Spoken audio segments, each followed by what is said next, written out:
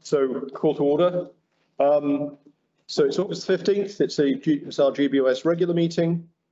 I will do a couple of boilerplate statements and then we'll get into the meeting. Girdwood Board of Supervisors, committees and subcommittees are subject to the Alaska Open Meetings Act as found in Alaska Statute 44.62.310 and Anchorage Municipal Code 1.25, public meetings. Girdwood Board of Supervisors operates under the Girdwood Public Meeting Standards of Conduct. Officially call us to order at 7:03 and we will do roll call. My name is Mike Edgington, co-chair and land use supervisor. Brianna Sullivan, co-chair, Parks and Recreation and Cemetery supervisor. Guy Wade, fire department. Jennifer Lingard, roads and utilities supervisor. Thank you. And on the phone? Amanda Sassy, public safety supervisor. Thank you. Does anyone have any disclosures? So I kind of do. We've Okay. discussed it before, but Yeah. I'll run it past again. It's a little more complicated for this particular agenda. So I am a long-term landlord only in Girdwood, but I have short-term rentals in Anchorage. Well, one that is only for the summer, but nevertheless. And I have sleeper listings, inactive short-term rental listings in Girdwood from times when my long-term tenants have asked me to in order that so that they could get into or out of a lease early. Okay. So we're going to go through Sure. there are 6 questions we have to answer and they're not well phrased, so I'll do my best. Is the financial or private interest a substantial part of the matter under consideration? Right, and I'm going to say no because I have no active short-term Okay. rentals. Is the financial or private interest directly and substantially varied with the outcome of the official action? Yeah, because they don't exist. So. Okay. Does the financial or private interest, is it immediate and known or conjectural and dependent on factors beyond the official action? The answer is no. Right. So you'd say it's conjectural rather than immediate. Right. Okay. Is the public financial or private interest significant monetarily? No. Okay. Is the financial or private interest of a type which is generally possessed by the public at large or a large class of persons to which the member belongs? Yes. Okay. And other factors appropriate from the presiding officer. So I think based on the answer to those questions, while it's disclosable, it's not a significant or a substantial substantial conflict. Okay, so you're free to take part and vote on that item. Any other disclosures? Hi, Mike. This is Kurt Park, and my disclosure is that I'm not actually, Kurt. We're just talking to board members for this. Oh, okay. I'm sorry. I just Thank didn't you. want people to get confused that that Suzanne was online when I'm using her Teams account. Okay. That's a pleasure. Thank you. Thank you. See, I don't think I will for the purposes of, I'll hand it over to you because I have one thing that may be a disclosure. I'm not sure. I'll disclose. Oh, okay. Mike, what is your disclosure? Item number 11 is a request about a letter of non-objection for the Pond Cafe in Bortide, and my spouse is employed at Alyeska Resort or in the spa. Okay. I would rule that that is not a conflict this evening as the liquor license renewals are routine in all over, and especially in Girdwood, and that restaurant's not where they work. Okay, thank you. Thank you. You have a chair back. Thank you. Okay, roll calls and disclosures. Agenda revisions and approval. Here, entertain a motion to approve tonight's agenda. This is Brianna. I'd like to amend the agenda if that's possible. Okay, well, let's do a motion first to approve and then amend. I move to approve the agenda. I'll second. Thank you. Brianna. I'd like to suggest we move number 16 to old business for the time constraint on the responses and feedback for the Seward Highway interchange. Okay. This is based on, if I remember correctly, although it wasn't clear there was a hard deadline, the request was for feedback by the middle of August. Yes. Okay. Do I hear a second? Okay. I can't remember if we actually made this change. I know we suggested that this would need a 2/3. This might need a 2/3 majority to move things from old to new. I don't think we implemented that, did we, in our rules? No. I don't recall. No. But I don't recall. it's a split vote, I guess we can look it up. Okay. Any discussions on moving item 16 into old business? So it would become item 10B, I guess, or 10A. There's no discussions. Can we do a roll call vote on the amendment? Sorry. Sorry, just on the amendment. Yeah, on the amendment. Yes, Mike Edgington, Yes. Graham Sullivan, Yes. Guy Wade, Yes. Jennifer Wingard, Yes. Amanda Sassy. Yes. Motion passes 5-0. Okay, so we've amended the agenda, or we've amended the proposed agenda to have item 16, Girdwood Highway interchange in old business. Is there any discussion on the agenda? Okay. I'd like to make a motion that we move item 10, that's under old business, into new business. I think that the description of this as a study is, one, a little inaccurate, but more importantly, the community didn't see any paperwork on this at all until about a week ago. And I think that this is more complicated than it might have first seemed.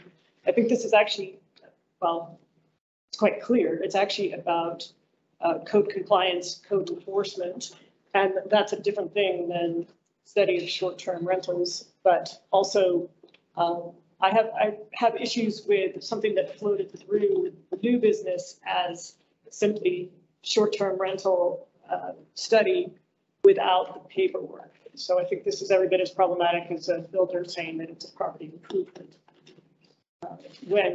And not explaining whether or not they're moving a hot tub or paving over wetlands. We have to have the actual paperwork for what's happening if we're going to make discussions, or if we're going to make decisions about something and switch it from new business into old. Okay, do we hear a second? Make a motion that we.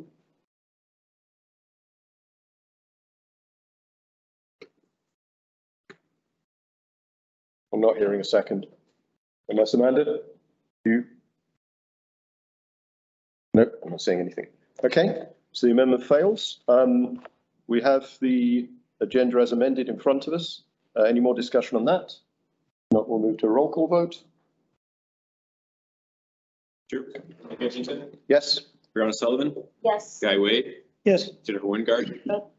Amanda Sassy. Yes. Motion passes 4-1. Thank you. I'm going to go through the minutes as one item, unless anyone would like to separate them into separate items. They need to be separate. Sorry? Separate. Okay, so we'll do July the 18th meeting minutes approval. Here a motion. I move to approve July 18th minutes. Thank you, Brianna. Here a second. I'll second. Thank you, Guy. Any discussion? Yeah, there were some questions about exactly what was passed under number 13, and I don't want to get into it again, but I'm hoping that Margaret and I can review over the recording. And so I'm hoping that we could put this off to, and just to make sure that we're absolutely accurate on what the motion was and what we passed. Can you remind us what item 13 is? Yes, sorry, it is the one about the trails. Okay. Any other comments on that? So is that a move to postpone postpone till a later meeting, the approval of It those is, minutes? just to make sure we're absolutely accurate. Okay. You're a second on that proposal to postpone the decision on approving those minutes? Yep, Guy. I have a question. So what specifically was it? Well, exactly. There was so much discussion that night that I think it got a little confused what was and wasn't passed. And looking over that, this didn't exactly match my memory, but what I'd like to do is just review the recording. I think we would vote on this during the next meeting to approve. That would be the intent, yeah. We postpone it to the next meeting. Okay. Are you seconding? Sure, I'll second. Okay. Thank you. Any comments on that? On this? I agree. I think this is, if it doesn't come up if it doesn't come up now, it will come up later on exactly what was It's exactly gonna- what was This voted. is gonna So be a thing. I agree, it should be clarified. Let's make sure we do it exactly Yep. right. Okay. So the motion is to postpone the approval of the July 18th meetings until our next meeting.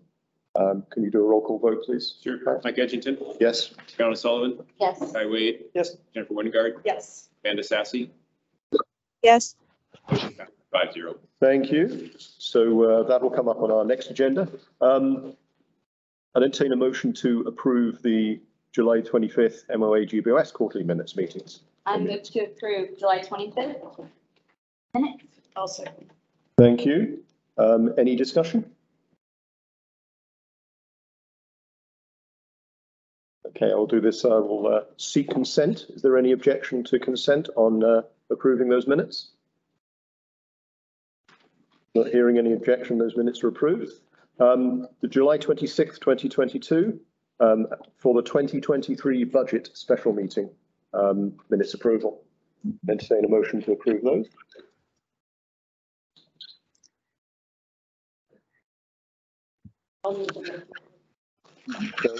And a second. I'll second. This is Brianna. Thank you, Brianna. Any discussion? Not hearing any again, I'll seek consent on approving the July the 26th minutes. Not hearing any dissent, they're now approved by consent. Announcements. The public is encouraged to ask questions and provide comment. Please raise your hand either online or in person and wait to be acknowledged. To help discussion stay productive, please direct your comments to the board rather than other members of the public and keep your comments focused on the business under discussion. Please be respectful of everyone's opinions. We have some further budget meetings coming up. The first one was held last month. Meeting number 2 is scheduled for Wednesday, August the 31st at noon. And if needed, we will have a third budget meeting on September the 19th. We have a GBOS and LUC joint meeting scheduled for Tuesday, August the 30th at 7 p.m. Via Teams. We'll now move on to the agenda proper. Item number 1, update on housing developments in Girdwood, including Holton Hills. Let's start with the update from the Holton Hills Housing Advisory Committee. I see Sam in the audience. You recognize Sam? Hi, Sam Daniel here, co-chair of the Holton Hills Subcommittee to the Girdwood Board of Supervisors. At our last meeting, we decided to, because we have so much fun, to have an extra meeting. So we broke into 2 groups that are meeting between now and our next meeting on the 23rd.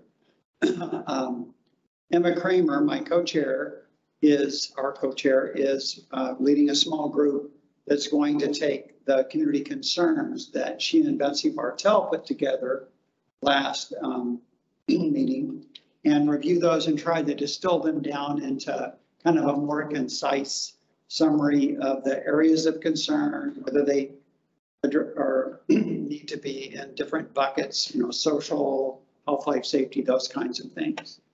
And then the second group, and I'm not really sure who all is, I don't remember right offhand, it was in Emma's group. If she's online, she can certainly speak after I'm done. And then the subcommittee that I was helping with is myself and Nico Rains that are on the committee. And then Mike Edgington is a private citizen, and also Brooks Chandler participated. And it was a very productive discussion about the letter that Brooks was in the last packet from Brooks that talked about the need for amendments to the Holton Hills development project. And what we are trying to do is to come up with a list of asks for the developer and the land bank that we would then, and I think we had a really good meeting. It was really insightful and productive, lots of really good idea sharing. I think we boiled things down to probably around 7 points. And the 2 committees will come together on the 23rd. And we're going to try to distill those down between that meeting and the meeting on the 30th to a point where we will have a recommendation for the Board of Supervisors on the actual, what we've discussed, and we have not agreed as a committee yet, is to actually have a list of the asks that we would then share with the Board of Supervisors approval with both the developer and the land bank in advance, so that they would have a chance to review those before we actually met in person. And in closing, what I would mention is that we did share with both Connie Yoshimura and Adam, the gentleman from the land bank, yes, that there was no need for them to attend. They're welcome to our next two subcommittee meetings that we were, we'd only met twice, and it would take us this long to develop the talking points that we would like to review with them. And what I would share in closing is that I am optimistic that we're going to come up with some really good, solid proposals that would not place the entire burden on the developer and would be asking the land bank to step up to the plate and make some changes that where they would be major buy-in on their part to try and address the community's concerns around affordable workforce housing and other issues that are of great importance to the community. So I just feel like by early September, we're going to have something really solid to work with, and that we'll be able to, hopefully with the board's approval, meet with the developer and the Holton Hills folks, and meet with the land bank and the Holton Hills folks and see what they're willing or not willing to do. There's no reason for us to be, I think the community has weighed in, and there's a great deal of consensus within the community about what needs to change in order for it to be palatable. And it may be unrealistic. It is unrealistic to expect all those changes, but there is every reason to believe that we may be able to affect some of those changes. And if we can get good buy-in from the community, the Board of Supervisors, I believe there's every reason to think that we'll be able to get some changes that will be meaningful for the community in this first phase of development and on Holton Hills. So I'm psyched. I think that things are going well. And I'm really impressed with we have a lot of really well-rounded people with a diverse background and knowledge that have been able to help us. So it's a group effort, but I really feel emboldened that we may be able to make real headway here. That's all I've got, unless the board has questions. Thank you. Yeah, any questions? Go ahead. I have a question. No, I appreciate your and the rest of the subcommittee's time on this. So thank you for that. So CY Investments and HLB, these meetings that you have, they were invited or made aware that these meetings take place, but Yes, sir. they just chose. Are they privy to the discussions during that? Are the minutes made of them? Do they know what the discussion's about?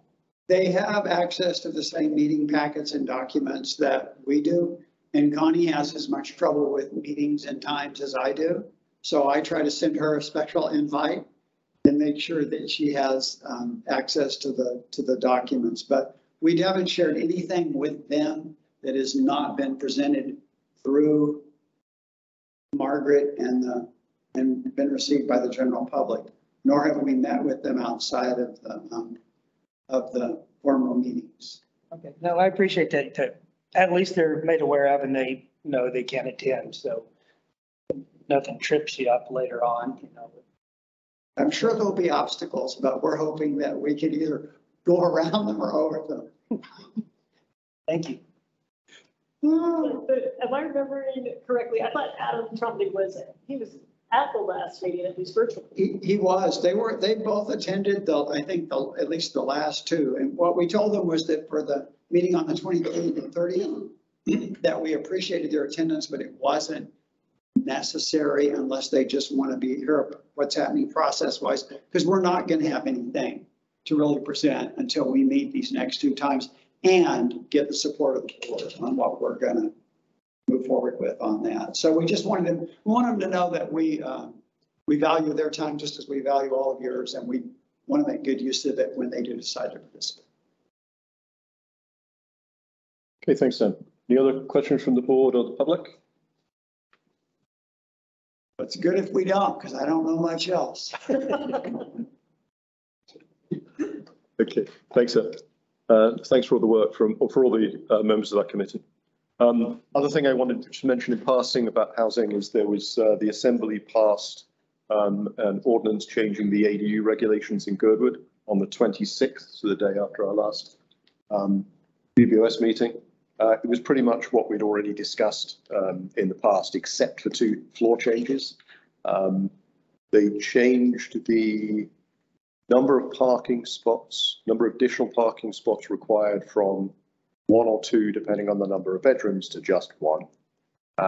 And they changed the maximum size from 900 square feet or 75% of the primary to 900 square feet independently of the primary. So they were the 2 changes that happened on the floor by Assembly members.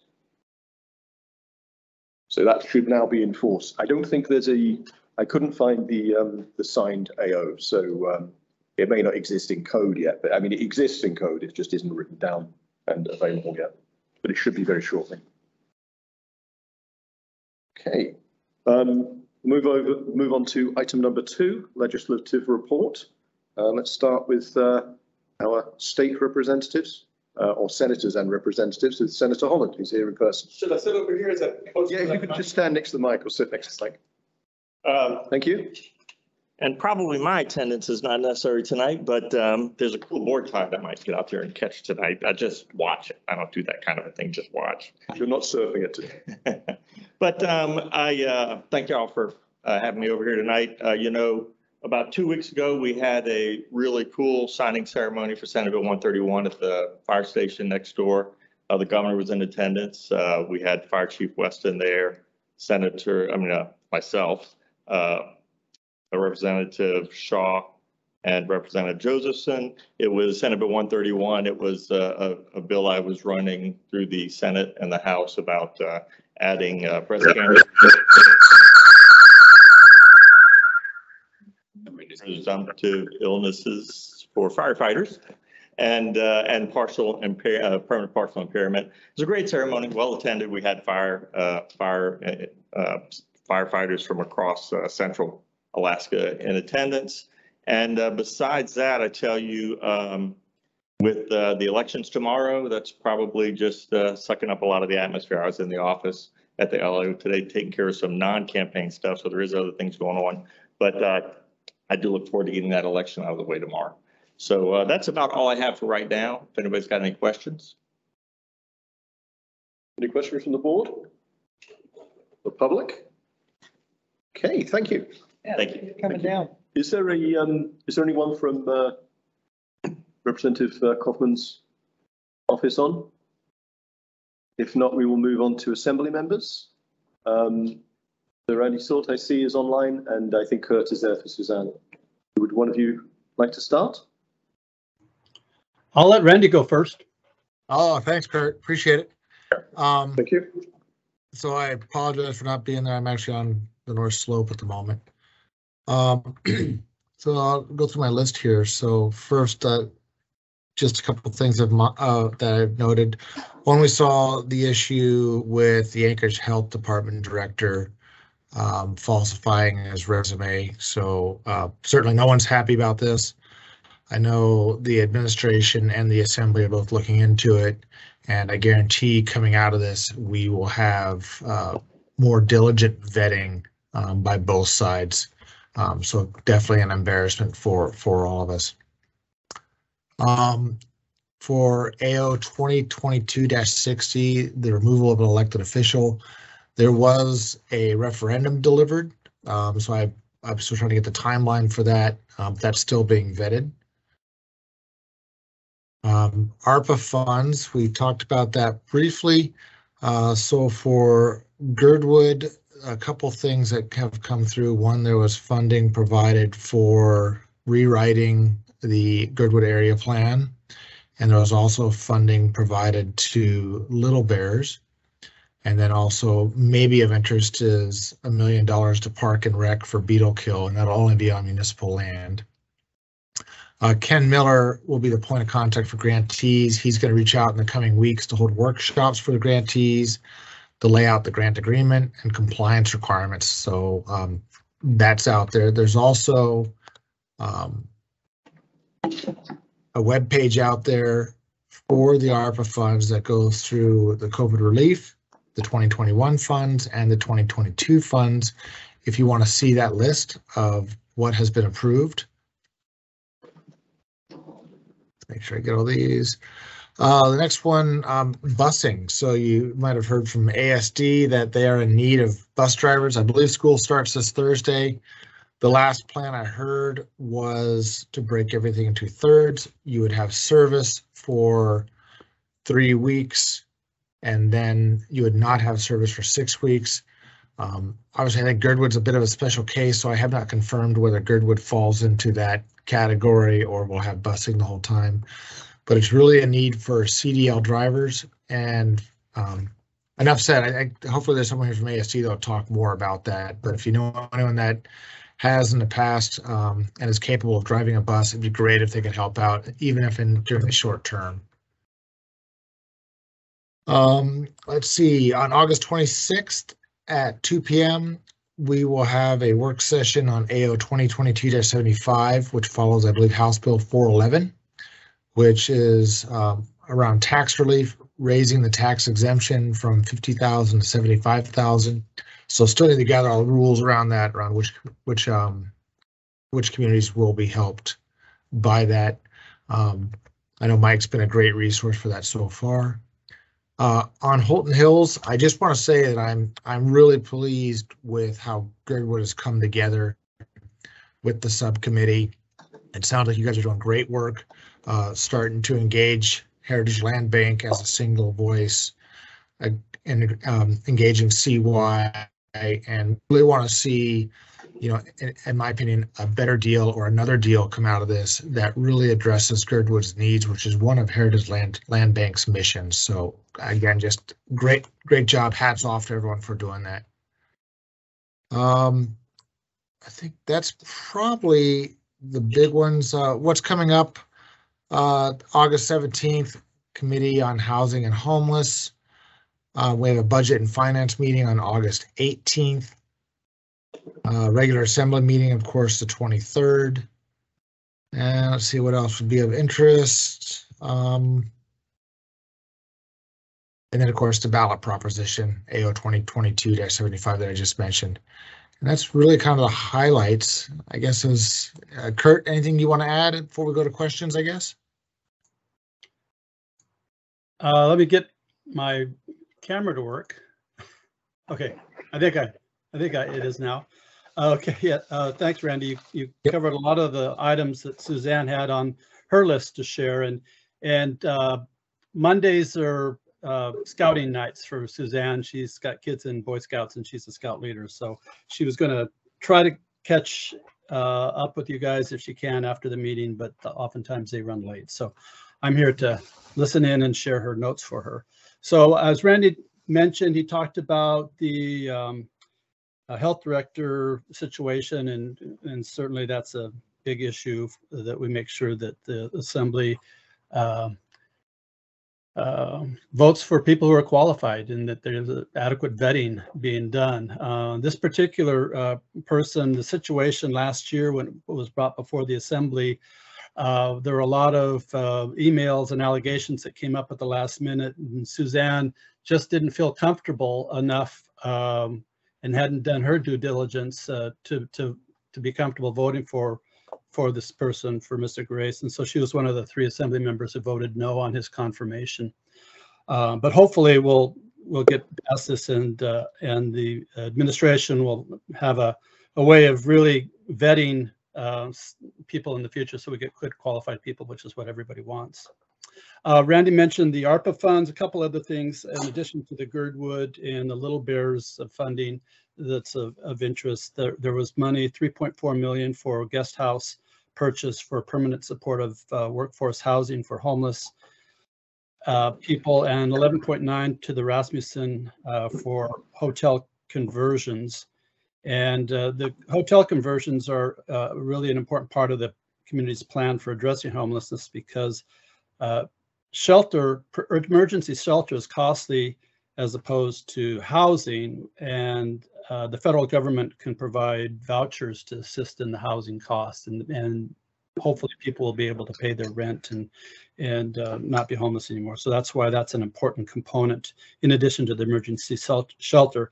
And on that point, Randy mentioned that the Committee on Housing and Homelessness is meeting on Wednesday from 11 to 1 at LUSAC. And of particular interest is that the municipality, the administration is bringing forward their plan for emergency sheltering. And so that'll be of interest, I think, to everybody. As people may know, that when the temperature reaches 45 degrees, the municipality is required to provide emergency shelter. And so we're approaching 45 degrees, you know, probably within the next month. So it's going to be interesting to see how we can take care of folks when it gets cold. And that's it for me. And I'll be happy to take questions back to Suzanne if I can't answer them myself, and I'm sure Randy can answer them. Yep. Thanks, Kurt. Thank you. Any questions from the board? Amanda, anything from you? No. I have two quick questions. I'm not sure if either of you are able to answer these. The first one was, there's a period of time, I think it's a week, isn't it, where the mayor can veto an ordinance. Is there any indication that may happen for the ARPA funding, for some or all of it? I have not seen any indication that I would be shocked if he did that, quite frankly. Okay. When is the deadline? Is that tomorrow? Is that 1 week or is it longer? I don't recall. It's coming up soon. And let's hope he doesn't veto it.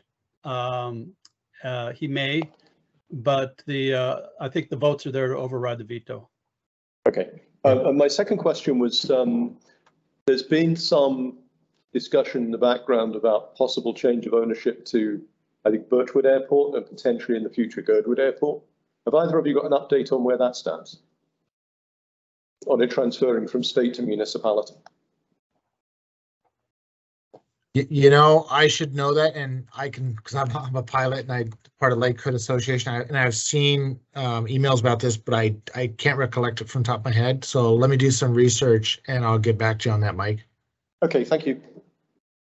I would just add quickly, I used to be the deputy commissioner of DOT, and airports was under my purview, and I know that the state is anxious to have any municipalities take over airports if they want them. So I don't know anything about this one particularly, but there is that kind of mindset. So I guess it's just a question of time then. Yeah. Okay, thank you. I recognize Betsy who has her hand up.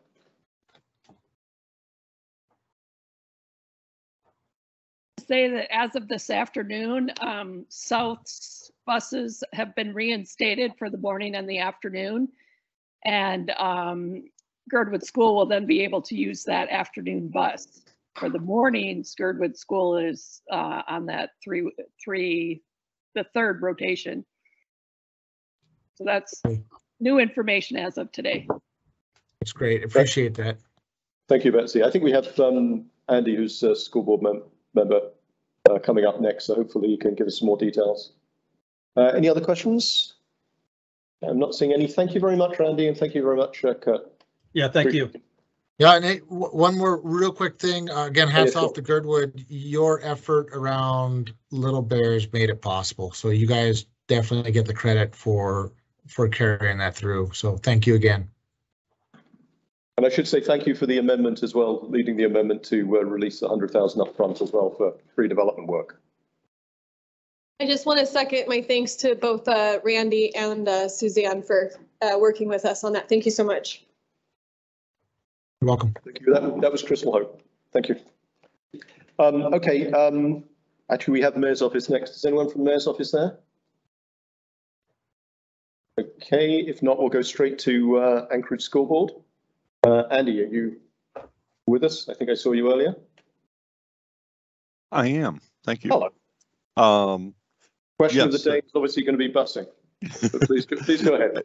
Yes, as just reported in this change today, Girdwood High School students will continue to get service as usual and it will not be a part of the rotation. It will continue. And I want to start out by saying this is a very dynamic situation. I've realized from a lot of social media posts that a lot of people have looked at it and said, wow, this is how it's going to be this year. They expected a shortage. It was much worse than they thought, and they are working this really hard. So we hope that there will not be a shortage at some point in the year, and the goal is to make that point happen as soon as possible. The service to the high school students does put the bus in Girdwood in the afternoon. So again, outside of the rotation, Girdwood students will have afternoon bus service home. And I haven't seen it specifically, but I assume the morning service is part of the rotation still. But it is changing several times a day. So, but I feel quite certain they won't revoke that. They just recognize it really put a huge imposition on a lot of families to have to drive that distance back and forth. And none of us wants to see something tragic happen on the highway in connection with that. Any questions about the transportation in particular? If not, touching back to the last meeting about capacity of Girdwood School, or what would happen if we did have a surge in high school students. I did stop by and spend some time with Principal Anderson, and there's quite a bit of capacity in the building for pre-K through 8 students. They use all the space right now, but it's kind of a generous setup. They're able to give rooms to people that are doing programs where in a at capacity school they wouldn't. But if the number of students grows, they could absorb dozens without really any, what we would consider any imposition. And yeah, I think it would be almost seamless as they got quite a bit of room there. The building was designed to have a wing added if it came to that. And when the buildings are designed that way, a lot of the design work is done. And of course, adding onto the building is simplified. So that's in the offing. And then there is land going towards the gravel pit that's owned by ASD if substantial expansion ever happened. The other side of this coin is that ASD will actually be looking at shrinking the district this year, and that's going to take all the air out of the room. But I don't think we need to add anything. If we do get an uptick in the number of high school students, we would add sufficient buses to be able to move them to South and back. And there's the added question that if there were a number of high schools, more high school students, a lot of them might want to go to a large comprehensive high school with all the programs. They may not want to stay in Girdwood for their high school experience, but there are just a whole lot of unknowns right now. So there's not a specific plan for Girdwood. We don't know what's going to happen with the development, so it's a wait and see. But there is capacity there as the district moves down the road. Questions? There is a hand. Thank you. Yeah. Who's this? Michelle or Chief Weston, depending on your role. Do you have a question? Yeah, I just wanted to say, and I'm just next door, sorry, I'm in the fire station, but I wanted to say thank you for recognizing the safety concerns on the highway. Anytime we have large amounts of kids on the highway, we want to move them in the safest way possible. And so thank you to school district for reinstating at least part of the bus system. And we look forward to hopefully seeing another solution, because my understanding is there's also kids in the other Turnagain Arm communities, not just Girdwood, that are relying on the bus system. So thank you. Right. Yeah, the school buses aren't the most comfortable things in the world, but they are really safe.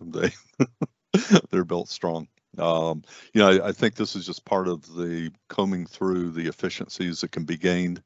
There are emails going out to school families this evening, I think, with details, and things will keep evolving. So, any other questions? Any other questions from the board? Other members of the audience? I don't see any. Unless you had an additional question, Michelle, or was that from earlier?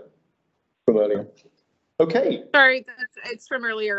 I'm on my phone, so I'm having some problems. Thank you. getting my detail. Okay.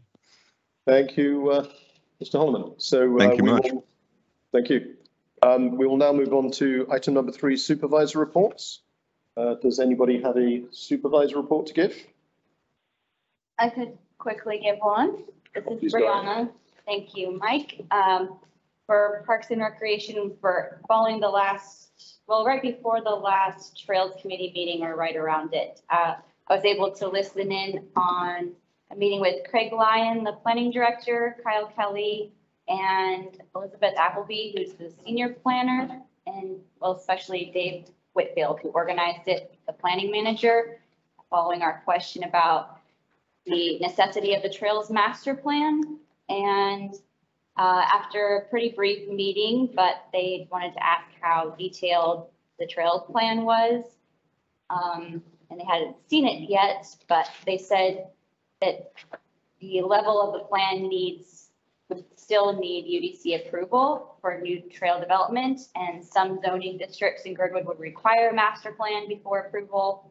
So the Trails Master Plan would meet that requirement. And Chapter 3, Title 21 may still apply. They're very receptive to any other questions or following up, and really helpful.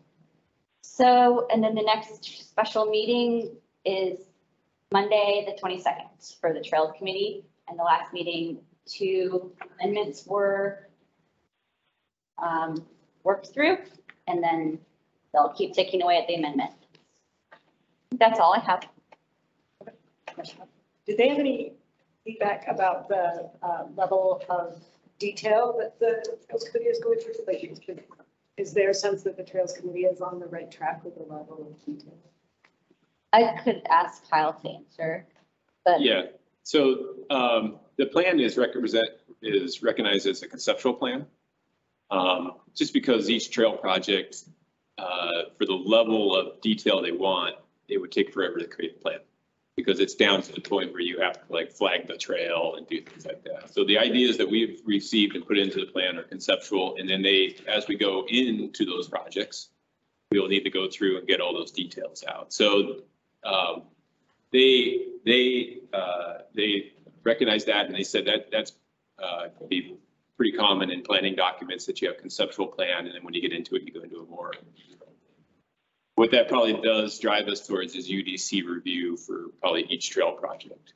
One question I did have a follow-up later on was like, could we combine, if we wanted to do, say, a summary, we wanted to do several trail projects that's within the plan, we wanted to do two, could we submit 2 of those at a time to UDC so we didn't have to pay application fee for each one? And he said yes. So especially if they're in the plan, but there is a clause within code that allows for the director to have exemptions, and they won't go to UDC. But for the most part, I think most of our trail projects will go to UDC for review going forward. So anything new, like for example, the one right in front of us is probably the suspension bridge. They'll have a UDC review. Even though it's an existing trail and it's an existing crossing, we're putting in a new apparatus for crossing that will require UDC review. Follow-up question. Yeah, and I see Amanda also has a hand up. Actually, can I go to Amanda first? Amanda? No, mine's just raising my hand so I can give report. Oh, okay, sorry. Please go ahead. So just quick follow-up. So your sense is not, I've heard some feedback from the community that maybe possibly the Trails Committee is getting into too much depth, and that's what's creating some of the sluggishness. I don't know the better word for it. So do you have any sense about whether or not that's accurate?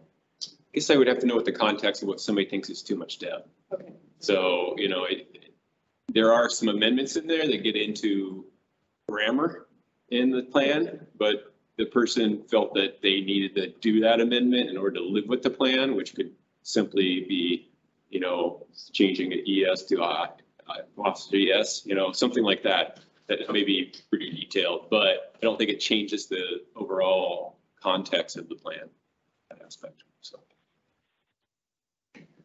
So I have a question as well. I'm not sure who to direct this to, so I'll just shout it out and hopefully someone can answer. When we started this plan, the whole purpose of the plan was to take it away from UDC, which is an appointed commission. I don't think there's anyone from this community on UDC that I'm aware of, who would be the decision-making process and try and sort of effectively take more responsibility for the strategic direction and not have to go through this additional UDC process. So that was the whole purpose of doing the plan in the first place and funding it and doing it initially relatively quickly. What I'm hearing is that is no longer, either was never the case or is no longer the case. I think it's no longer the case. We've had a change in directors. We've had a director who maybe felt more comfortable with a plan that had conceptual aspect to it, but we have a director in leadership now that does not feel as comfortable with that direction. And so they will look at everything on a case by case, and they'll look at what's written in the plan, and also maybe refer to our management plan, which has not been adopted, but Charlie should be. Okay. And look at every case that comes in and make a determination. But they've seen now maybe the controversy of or the lively debate of this whole plan within the community. And so I think a director will make an evaluation each time as to do they feel comfortable making that decision to exempt UDC out and move forward on each of these plans. The driver of this plan was the mountain bike area. Yeah. Because the mountain bike area wanted to, move forward with development trails and hopefully avoid the UDC fee of $4,000 to get their plan reviewed. But as we've gotten further into that, that's developed even more on its own in the sense that the mountain bike needs a plan that recognizes their area.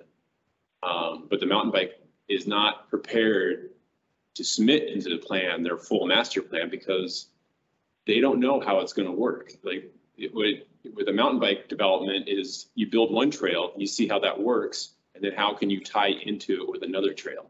Instead of getting up there right now and saying, this is the way it's going to be, that doesn't make sense until you get on the ground, you actually start building the trail and see how the flow works and all that type of thing. So it's a very difficult thing to put into writing without going out there and actually building or surveying each aspect and corner of the trail to know what you're going to do.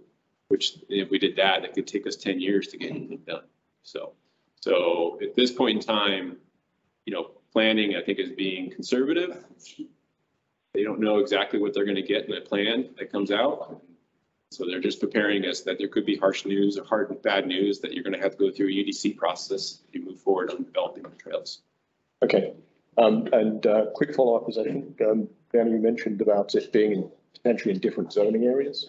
There may be a different requirement. That is what Elizabeth Appleby seemed to be the note keeper as far as knowing the little details. And she chimed in with the zoning code, and I have the code number 2103190. And the master plan it requires a master plan that the trails master plan would be sufficient for. Okay. Something like that. But personally, I was glad to hear that if a plan or a process meets the confidence of the director, it can be exempt from UDC. But there's a planning manager and then there's a planning director. Yep. And then senior planners seem to be pretty particular.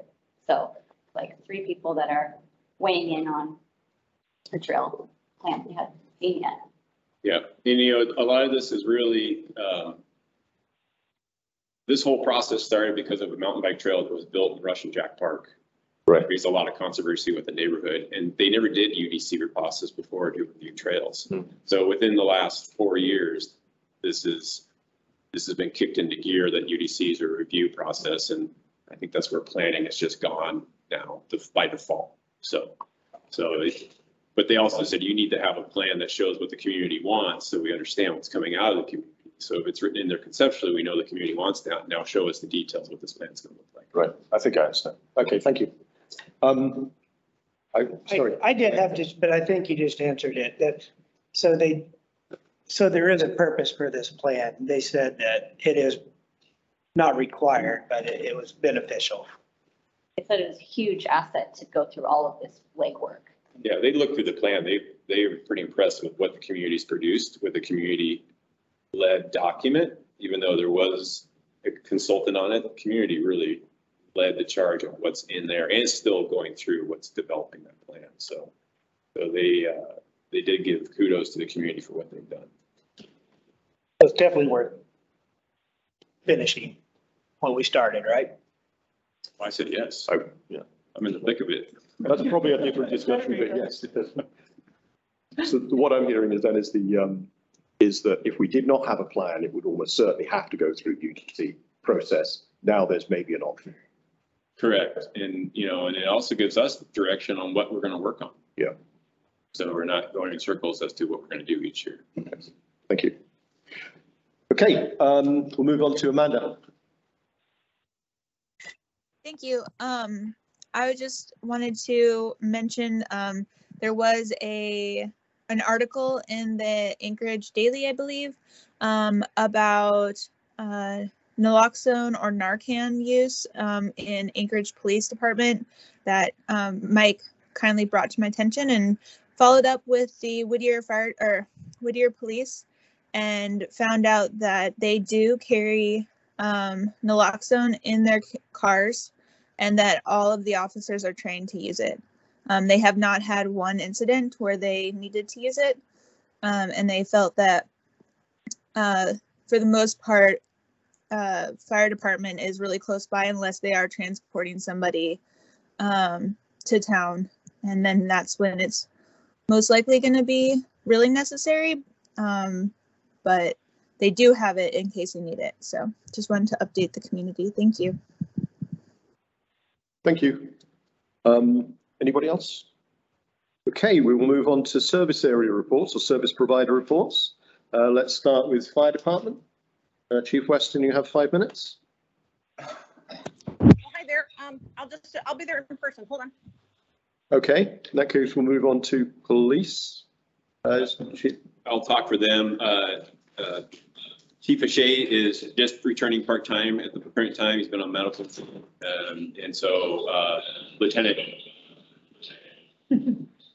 Joe Coburn, I talked to him today, but he unfortunately cannot attend tonight due to a personal issue. But they've been pretty steady with business, and they have all officers back except one who's been out maternity leave with his wife. So they should be returning soon, but they have all officers hired, and with Chief returning back to full-time, they'll have full staff, which is great because they've had many tough years with recruiting, but now they have a great slate of officers that work. Okay. Do you know if any of the officers have CDLs? They drive the ambulance when they do so. Okay, Chief Weston, sorry, please. Really, sorry. Question from. Super quick. Yeah. Sorry. I've been missing, are we not getting the reports that we used to be getting? We've been backlogged on those with the chief being on medical leave. We'll ask him to, once he gets back full time, to catch up on those. Okay, all right, thank you. Thank you, sorry. Any other questions? No, now we'll move on to fire. Hello, Michelle Wilson, Fire Chief. Could you come up to the microphone just to? We've had 311 calls so far this year. Right now, we have an open house for anybody who would like to be a firefighter. Sam. Tomorrow night at 7 o'clock, come by. We'll also give you pizza for dinner, and you can for an hour learn about how to become a firefighter. We had another open house 2 weeks ago. Weird, like this way. We had the open house 2 weeks ago, and we had 4 people interested. So, it's a slow type of thing, but people are slowly coming in to be interested in the fire department. We can take 8 at a time, and 8 will start in October. Our firefighter 1 class is finishing up. We've had a lot of attrition going on, so we'll probably have about 5 members testing for firefighter 1. That's interior firefighting. We've been very busy. We went over to Whittier twice in the last couple of weeks, once for the boat fire, and then additionally for a MVA, which was a vehicle that had launched off down into the creek. Whittier is short-staffed right now. They're also looking at hiring additional firefighters and possibly a fire chief as well. As Kyle mentioned, Whittier police officers are driving the ambulance right now, oftentimes on calls. So That should be something we should be aware of. I'm really glad they're having additional staffing because when they're driving the ambulance, obviously they're not doing the police work. So, you know, it's something we should be aware of as a neighboring service entity. Along with that, our firefighters are starting to go around and visit every commercial, multifamily and public occupancy around town. We were at Girdwood School today. We'll be at the chapel and Girdwood Clinic tomorrow. We've gone out to Portage and done the Portage Visitor Center, their bunkhouse, and then the Wildlife Center. And so you might get a phone call from me asking for us to come over. It's really important that we come over and walk through the buildings so we kind of understand where everything are. And then super kudos out to the school. They're going to call us when they have their ALICE drill or active threat drill later on in the next month or so. And then we're also going to work on going over there and having lunch with the kids maybe once a week. So, and that's it. Any questions for me? Any questions from the board? I've got one very quick question. I believe the Anchorage Fire Department recruiting period has just opened. Yes. I know in the past we've been very successful in getting yes, people from we Girdwood to love Anchorage. when Anchorage Fire Department is recruiting. They are actively recruiting, both calling up command staff, asking them to work there, and also trying to recruit away. Also, Chubiak is also hiring for chiefs as well, and Whittier. So there's a lot of demand for firefighters right now. A lot of departments are actually hiring, but you know, Anchorage is it's a good bad news threat thing. As we lose people to Anchorage, then we'll lose oftentimes the most experienced people. So that's a threat, but you know, great career. Can't say nothing things about A&D. So is the expectation that there will be a few people moving on to Anchorage? We usually have about 12 people test, and sometimes about 5 get in. It all just depends on how the testing process goes. Sometimes this last time nobody got in, so it just depends on the process. Okay, thank you. So, but A&D is going through a large retirement. Like 20 years ago, we saw a big retirement, and they're going through that same now 20-year wave of retirement.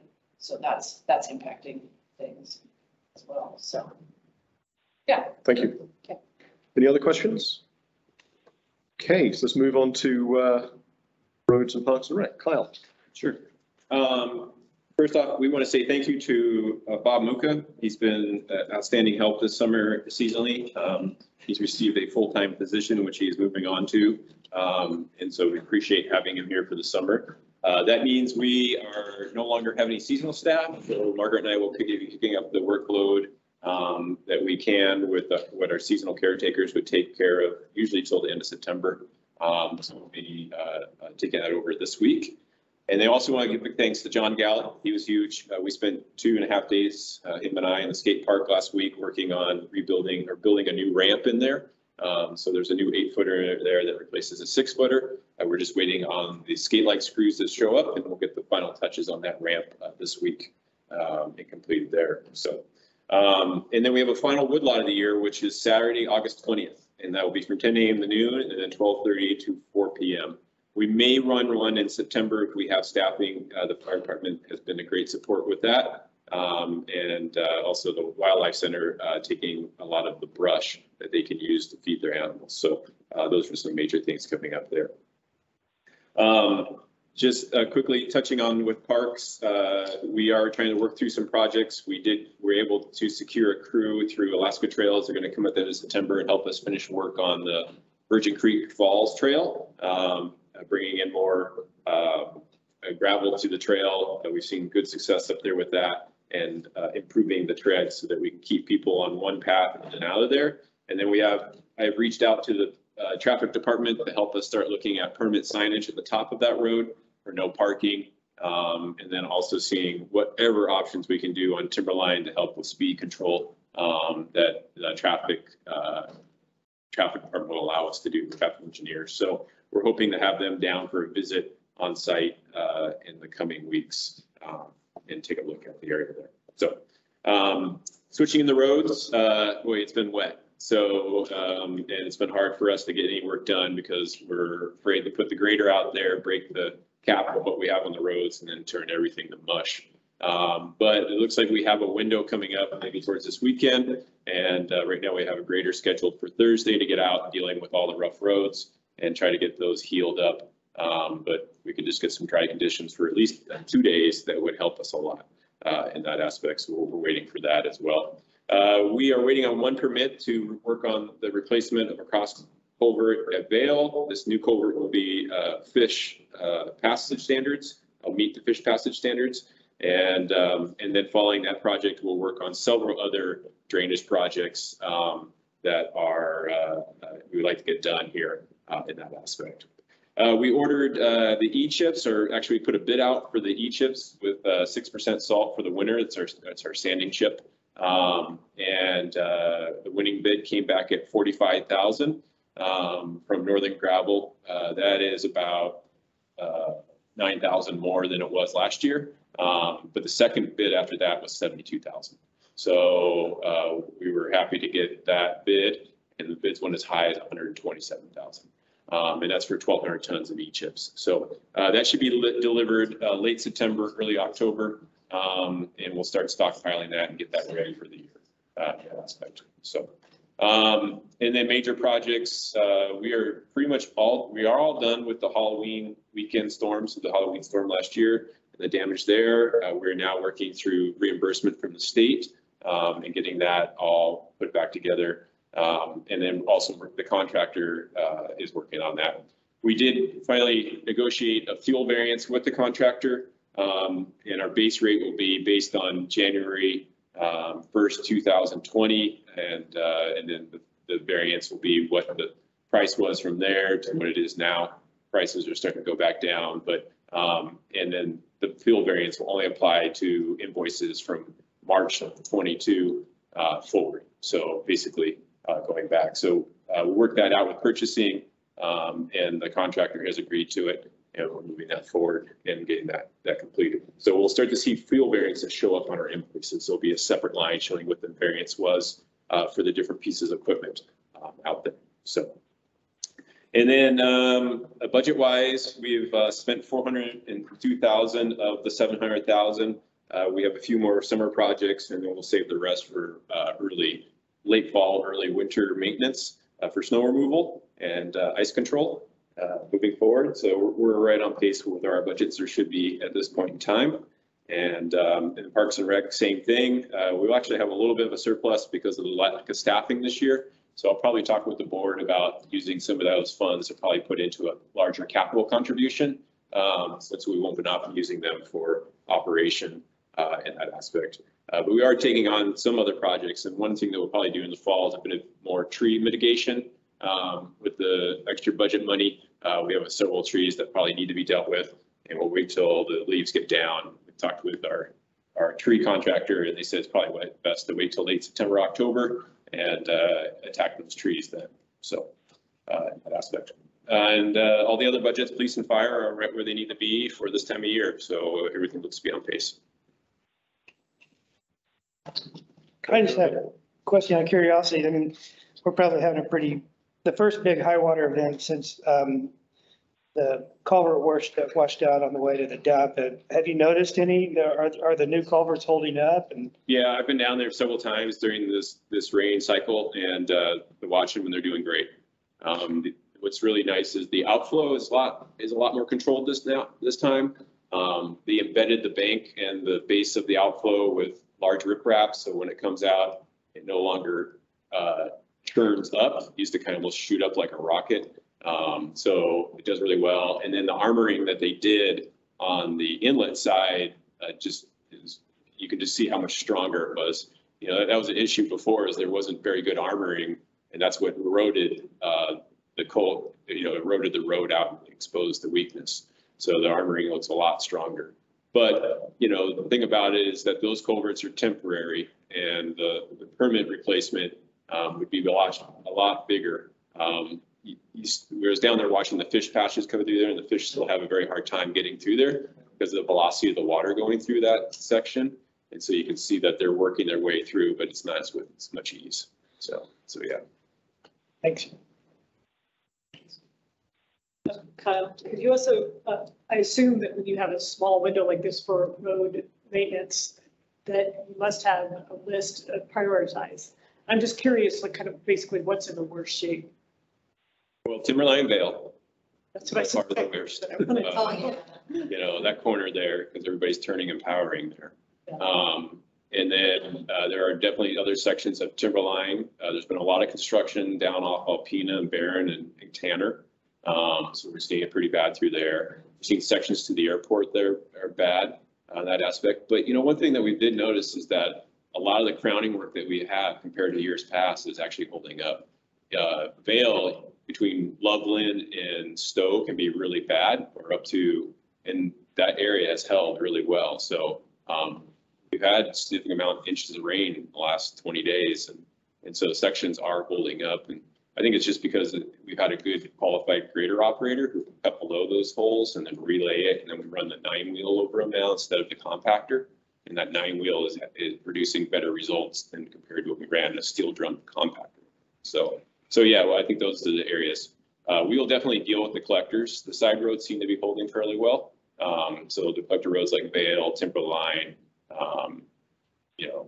Alley Escoview, Mount Hood, those type of areas, we'll be definitely trying to get as much done as we can within the 8-hour period that we have and see if we can come back the next day. Okay, anybody else? I have a question. Kyle, I'm really glad to hear about the purchasing and contractor working out the fuel variances. And I guess my question would be, and you did say moving forward from March, but does anything need to be written into the agreement, or is it going to be okay for variance? Oh, no, this will be an amendment to the contract. So he's signed an amendment to the contract, which then becomes, and that fuel variance is only in place until craziest date, December 14th, 2022. So, which drives accounting nuts. So they're like, I couldn't just be like the 1st or the 30th, but that's what the purchasing director wanted, December 14th, which is actually a Sunday. So. Okay, thank you. The fund, I think there was some discussion about potential funding sources for the culvert replacement on Rowan. Do we have any more information on that? So what we've heard is that Lisa Rakowski within her appropriation bill has put 1.6 million towards it. We're seeking 2 million. So it is dependent on passage of the basically the budget for the federal government, which we won't know until December, most likely. And so what we're hearing from her staff is that they're very confident about this 1.6 million. The thing that we were really worried about is that when we get appropriations from the federal government, they usually go to the state, and then the state DOT then runs the project, like we saw in Town Square and Olympic Mountain Loop, which was a huge suck of money and was very inefficient. But we've heard that this is going to be a direct appropriation to the municipality, so they'll come to us to manage, and we'll cut out the state from getting involved. Because usually when you have the state involved, the project becomes twice as much because of their overhead and the way they run operations compared to the way we work. So. Okay, and that would be in time for bidding during the winter and. We would hope so. It just depends. We'll have to do RFP to bring on design team and then do those steps. So we'll see what happens. Okay, thank you. Okay, no more questions I see. So we'll move on to public comment. Persons offering public comment must state their full name and address. Public comment is limited to 3 minutes per person. Must be on subjects not listed on the agenda. Does anyone want to make a public comment? Seeing anyone in the room? I'm not seeing any hands online. Okay, we will move on to old business. Item number 5, discuss the 2023 GVSA budget information. So in the packet tonight, we just included the budgets that we are have been proposed to GVOS, and will be much larger discussion and work session because this could just easily take an hour to hour and a half alone. I think our last meeting was 2 hours directly on the budgets. But wanted just to share a few things and where we stand right now. So the municipality works on a mill system, and so Girdwood is under that mill system. And so for Girdwood, we have a mill cap of 6.0. And right now our current mill is 4.92, which is the lowest it's been in quite a while. It has a lot to do with our assessments going up so high in in the Girdwood service area. So that has lowered and created more mill under the cap there. But our total levy is 12.41. And that is for a area that has all essential services, which is police, fire, parks and rec, road maintenance. We're the lowest mill levy in the municipality out of all the tax districts. You can see there, I gave you comparisons to tax district 1, which is basically a downtown area, and you can see their mill is 16.84 in comparison. So we are very efficient with what we do here, and so our mill it shows that in the way that is. You can see last year was kind of one-off when we had to repay the school bond debts because the state didn't do that reimbursement. So that was a huge hit to the residents last year as additional 1.09 mils. But we're not seeing that this year because the state did make reimbursement for those payments. So that's why you might see that there. And the other point I'll point out is area-wide. So this year we actually got a rebate from area-wide taxes. So other revenues come in to pay for area-wide services. This includes like EMS, the library, traffic department. They do our striping and signage, dog catcher. This year that was actually negative because they corrected enough revenues in like alcohol, tobacco, rental cars, even part of the bed tax. And so that decreased our mill just a little bit there in that aspect. So that's just sort of a summary, historic summary. And this is within the packet too. It just gives you understanding what the mill's been like over time. So. And then this is just a summary of all the different districts. The only district lower than us is District, I believe, 15, and that's the area in Turning an Arm and Fire Island, and actually our neighbors up at Crow Creek. All they pay for is school district and a little bit of police, just as an emergency procedure for major response. They have a little fund that they collect from them in that aspect. And then we could get into the details if you like tonight about each individual budget. But just to give you a quick summary, what we're looking at this year for the different departments. Fire is requesting a $326,000 increase, mostly associated with labor to help them with recruitment and retention of their firefighters, their paid staff, and their volunteer unpaid staff over there. Roads is looking at a $18,000 increase this year. And that, once again, has to do with staffing numbers and payroll, and also some operational expenses there as well.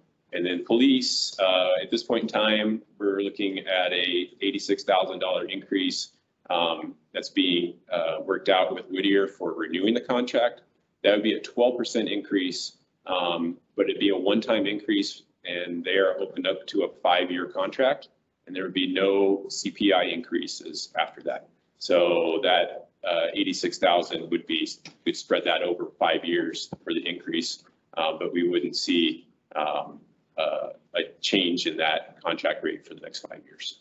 And then, so total, we're looking at right now $445,000 increase, which would equivalently be 0.6 mil increase for the year. So, so if there's any questions, we could go through each one of these, but we have a work session planned, and I just wanted to present the information tonight and keep this on the agenda as we move forward, because we'll be discussing it and hopefully voting on it next month in old business. Okay, any questions from the board? No?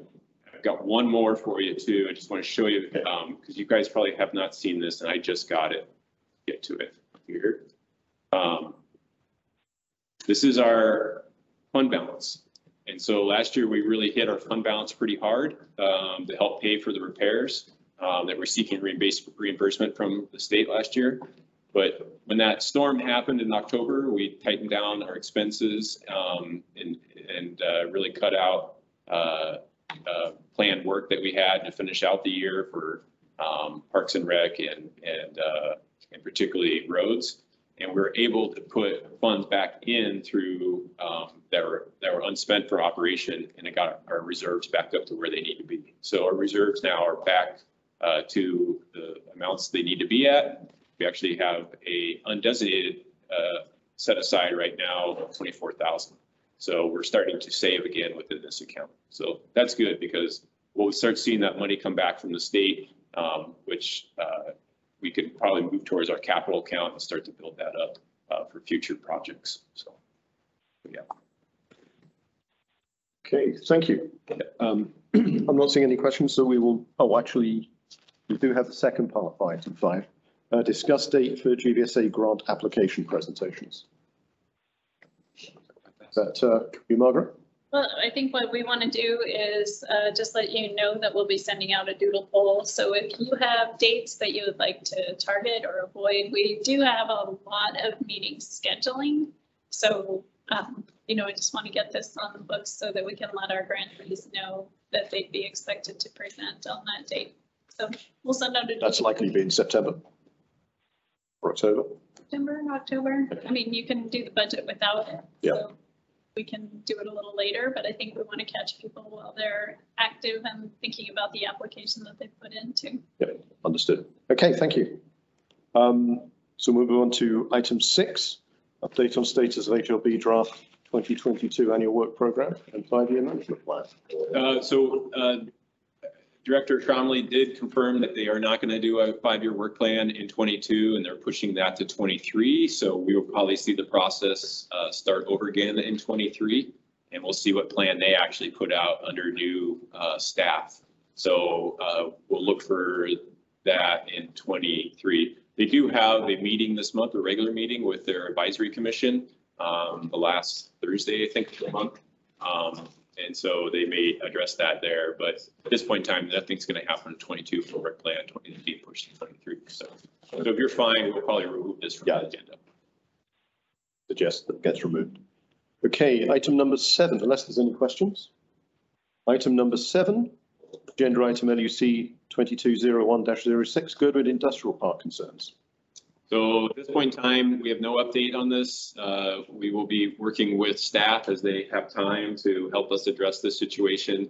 And especially the power, we're really going to push for that in 23 to get completed and move that forward. We were moving along with that and then everything changed when the change in staff happened. So in the plating, I don't think that's on their radar. So we'll see if that shows up in their work plan for 23. Okay, so that's. Please go ahead. Kyle, would it help if any of us, because I'm guessing the industrial park is not on the agenda, because I think I saw the agenda for the 28th for HLB meeting, to make a public comment about it? Yeah, I think it's always good to keep it on the radar and discuss it with the, just to bring it up in those meetings. So I know both the designated representative and the representative at large from Girdwood on the commission were aware of it and they were trying to help us work through it before the staff changes happened. Okay, any other questions on that item? No? Seeing any from the public. So we will move on to item number 8. Update on GBS resolution 2020-11, solution against racism in the community. Guy. Yeah, thanks. Not much yet. I think I spoke last time. I had contacted Olivia Frank from the Alaska Humanities Forum, and I hope to work with her. I've been out pretty much all last month with work and I'm out of town, and I believe Ms. Frank gets back middle of next week. So definitely hasn't fallen off our radar. I just think, kind of a busy time of year, and hopefully this fall we can get something put together. That's all I got for now. Okay. Do you think fall is likely? I don't see why not, but. Great. Thank you. Any questions on that? We'll move on to item number 9, update on GBOS resolution for legal opinion regarding Holton Hill HLB process of the RFP for development agreement and the development agreement on Holton Hills. When I last spoke to Adam Trombley, it was still on his desk and he had not heard back from legal. Is there an update from that? Correct. Since the last GBOS meeting, we drafted a request for legal opinion and I needed the approval of the HLB director, Adam Trombley, to move that forward to legal and So I sent that to him and I have not heard anything back. I think the actual process was, it ended up on his desk. I don't think we initially thought it had to go to him. No, I thought I had to get it my direct supervisor, but he deflected it because it's not actually within our responsibilities. So he said that it should go to the director of HLB to approve, since it's deals with their department. Which is rather a weird situation. So when I spoke to him last week, he was still waiting for feedback from legal. I think the question was whether GBOS can even ask this question, since it's not one of our powers. The topic we will be discussing soon will be our next meeting. Okay, any questions on this? Yeah, just to clarify, and make sure I understood that correctly. So we requested a legal opinion about something that went through Bolton Hill, or sorry, through HLB, and so it is landed now with the director of HLB. Yes. To decide whether or not our question is legitimate. So what the question was about whether the HLB followed code and process for the RFP, the awarding of the RFP, and the generation of the development agreement. And the advice we got from the Assembly Council was to go through a request for legal services, I think. Legal services, yeah. Which is an administrative process within the Muni. Kyle generated that. It went to your director. Correct. And then he pushed it on to the real estate director. So it's ended up HLB asking a question about HLB. Obviously that I don't think is satisfactory. But there's still a possibility that it may result in a question to legal. If it does not, I think we have to still act on this. So when we get an answer back from legal, we'll come back to this and discuss if we need to. But it could have natively just entered purgatory. It's possible, so we should have this. The work. Well, potentially. We'll have this on the agenda next week, and then we can make a decision on what we do. I just wanted to make sure we were circling back around, since we. Yeah, but I think it should stay on the agenda. Actually, was it after our last meeting, or was it after the joint meeting with LUC? I don't recall. It may have been slightly more. I felt it was after the last GBOS. Yeah, you're probably right. We did that. Yeah. It's around about a month-ish. So we'll give them another week or two, and then come back to it next time. Okay. Any other questions on that? Item number 10, agenda item LUC 2206-6, request for GBOS resolution of support for study of short-term rentals in Girdwood to be conducted through MOA Planning Department. So we have a resolution in the packet. We discussed it at LUC in last month.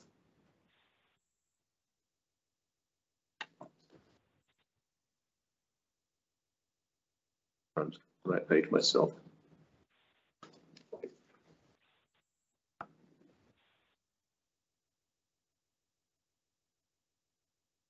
The draft resolution is at the very end of this topic in the. Yeah. So I think the draft resolution is on page 32, and the description of the project is on page 31, and there's several pages beforehand that describe the software as a service which planning would have.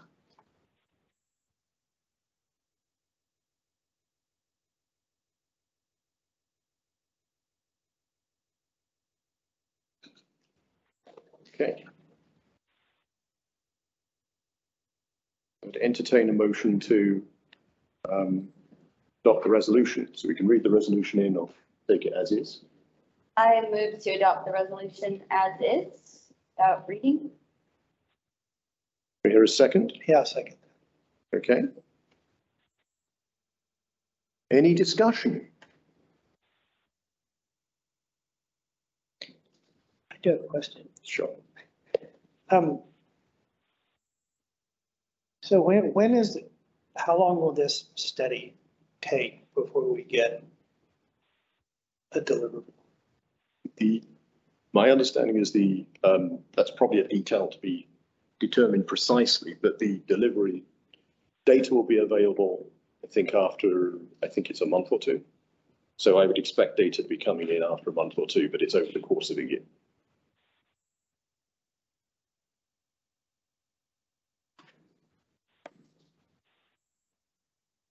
partly depends on planning's resources when they get to them. So it'll be a year as far as they gather data. But the whole study was going to take a year, yeah, because we have definitely seasonal things going on here.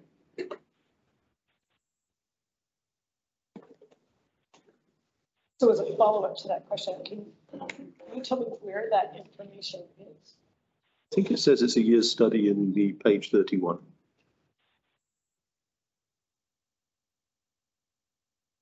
You guys are on a computer, but I'm not. Sorry. So. It does not say it's a year's study on page 31. It's been discussed before.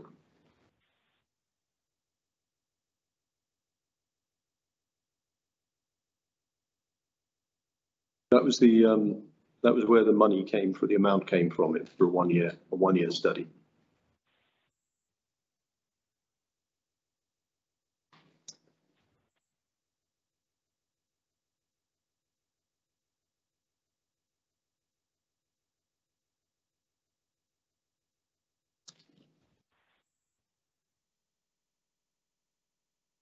I have a tiny little editing piece for the fourth whereas, on our extra little S after STR. The end of that first line, fourth whereas.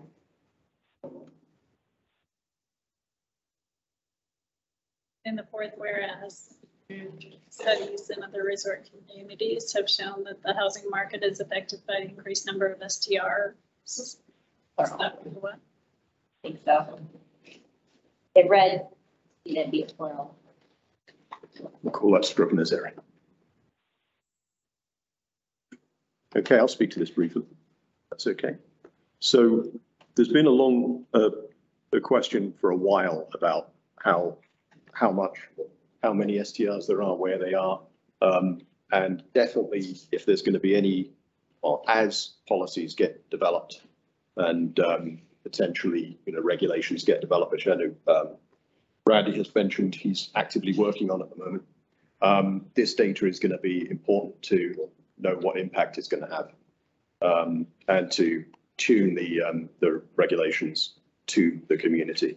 So I would say this has been a long-term ask and we have the opportunity to go ahead and do it, and we should do so. I've heard some concerns. We definitely heard concerns at LUC about the information, about whether the information would be available to the public, which is being shared with the municipality. And my understanding is no.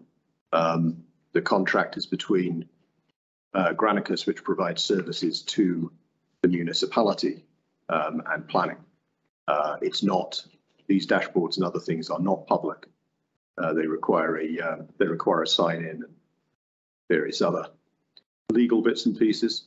So that it's not a public-facing dashboard. It's a dashboard only available to planning department. And I think there are other concerns that I've heard from other people. Maybe you can, and maybe Jen, you could speak to those as well, if you wish, since rather than me representing what we've discussed. Now? If that's okay, if you want to, yeah. Sure. Yeah. I do have a number of concerns about this, but when talking to other people in the community, particularly some of the people that are involved in short-term rentals, this is very concerning. And let me start with what we have right now from Granicus, and this was what was presented at land use. Excuse me. This is actually just a copy of a web page on the Granicus site. This is easily accessible. Even now, it is an exact printout of a web page that you could tell is dated June 9th, 2021. So what it lays out and then what this thing that says Girdwood short-term rental study lays out are two entirely different things. What Granicus, and this is what land use saw. So I want to be clear on that. Land use did not see this piece of paper that said Girdwood short-term rental study. Land use only saw this Granicus thing, which again is not a contract and it's not specified what the city's getting and what's being studied. But if we go with it and pretend that it does, it has a number of things that I think would concern anybody, including the giving the city the ability to scroll over addresses and basically peer into every house that has had a short-term rental in whatever period of time is covered by this. There's so much that's unclear on this. Granicus is also, let me just say, I do have issues with this being called a study because that's not what Granicus does. You spend any time on the Granicus website at all. Granicus is not in the business of social or economic research. That's just not what they do. They do code compliance. So what this is, regardless of how we want to label it, what this actually is photo radar for STRs. We all remember how Anchorage reacted to photo radar.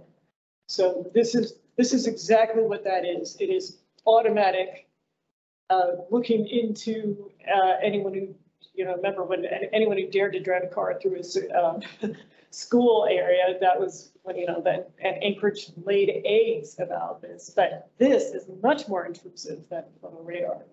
And in particular, this business of having the city being able to peer into every bedroom, living room, and kitchen. They can see what's been remodeled, who's added bedrooms, who's done. So if anyone who had issues with their tax assessments this year, who's short-term rental owner, is going to hate this for very good reason. This is intrusive. Now, when we look at what the studies we want done, how many SDRs are open, how many full-time, I'm all for this, actually. This is not what is listed or described in this Granicus paper or on the website. So I understand if that's what this is. There's a lot here that looks good to me. We need to know these things, but I feel like we are instead starting with a stick and bludgeoning our short-term rental owners with it. And then when we're going to turn around and try to enact zoning regulations and zoning changes and whatever limitations we are going to eventually be able to get through, we've now exacerbated our relationship with a significant percentage of our population. So that's what I would have to say about that. I think we need to be very clear on what we have, and none of these pieces of paper right now are clear about exactly what we're getting, how long it lasts. Are we going to keep scrolling into people's bedrooms for how long? Are we, and how does what Granicus says it does relate to what we think we're getting? And again, I would really encourage everybody to read those two things because they're completely different. Thank you, Mike. I had two comments. One quick one, just details in response to the land use packet did actually have the short-term rental study in it, included last week.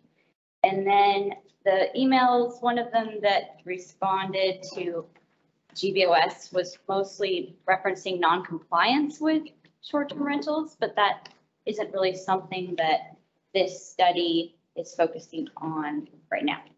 So I feel that my support is for the funding that Assemblyman Weddleton put toward the 2022 budget revision, and I will be voting in favor of this. Could you just clarify what the email you got? I think all of us received one today, and that person mentioned non-compliance.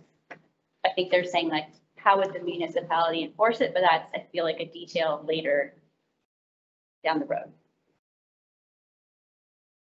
I think, because I'm not aware. Yeah, I think the point there is that there aren't any short-term regulations at all.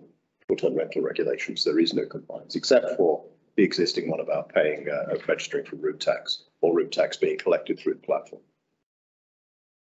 which I presume everyone already follows. Guy, do you know? I just had a question, kind of concerning about, them looking into our bedrooms, as you put it. I'm assuming they're collecting this data from records, from building records in the Muni Code and that, or are they actually going out to individual houses? This is they're collecting those photos from the photos that the short-term rental owners put on VRBO or Airbnb. So it's the photos they're putting out onto the public website. So it's a public. Okay. Just to be clear, I think there has been some misunderstanding about what is exactly easily accessible in public, and particularly what the experience is like for a short-term rental host. The hosts feel very strongly about not having their addresses be public. I can't imagine why anyone would want it known. And then ideally, nobody does know. I mean, ideally, you're part of the neighborhood and you're running it seamlessly as a good citizen, and the neighborhood is completely unaffected. Now, obviously, that's not the case, and we've been struggling with some of that.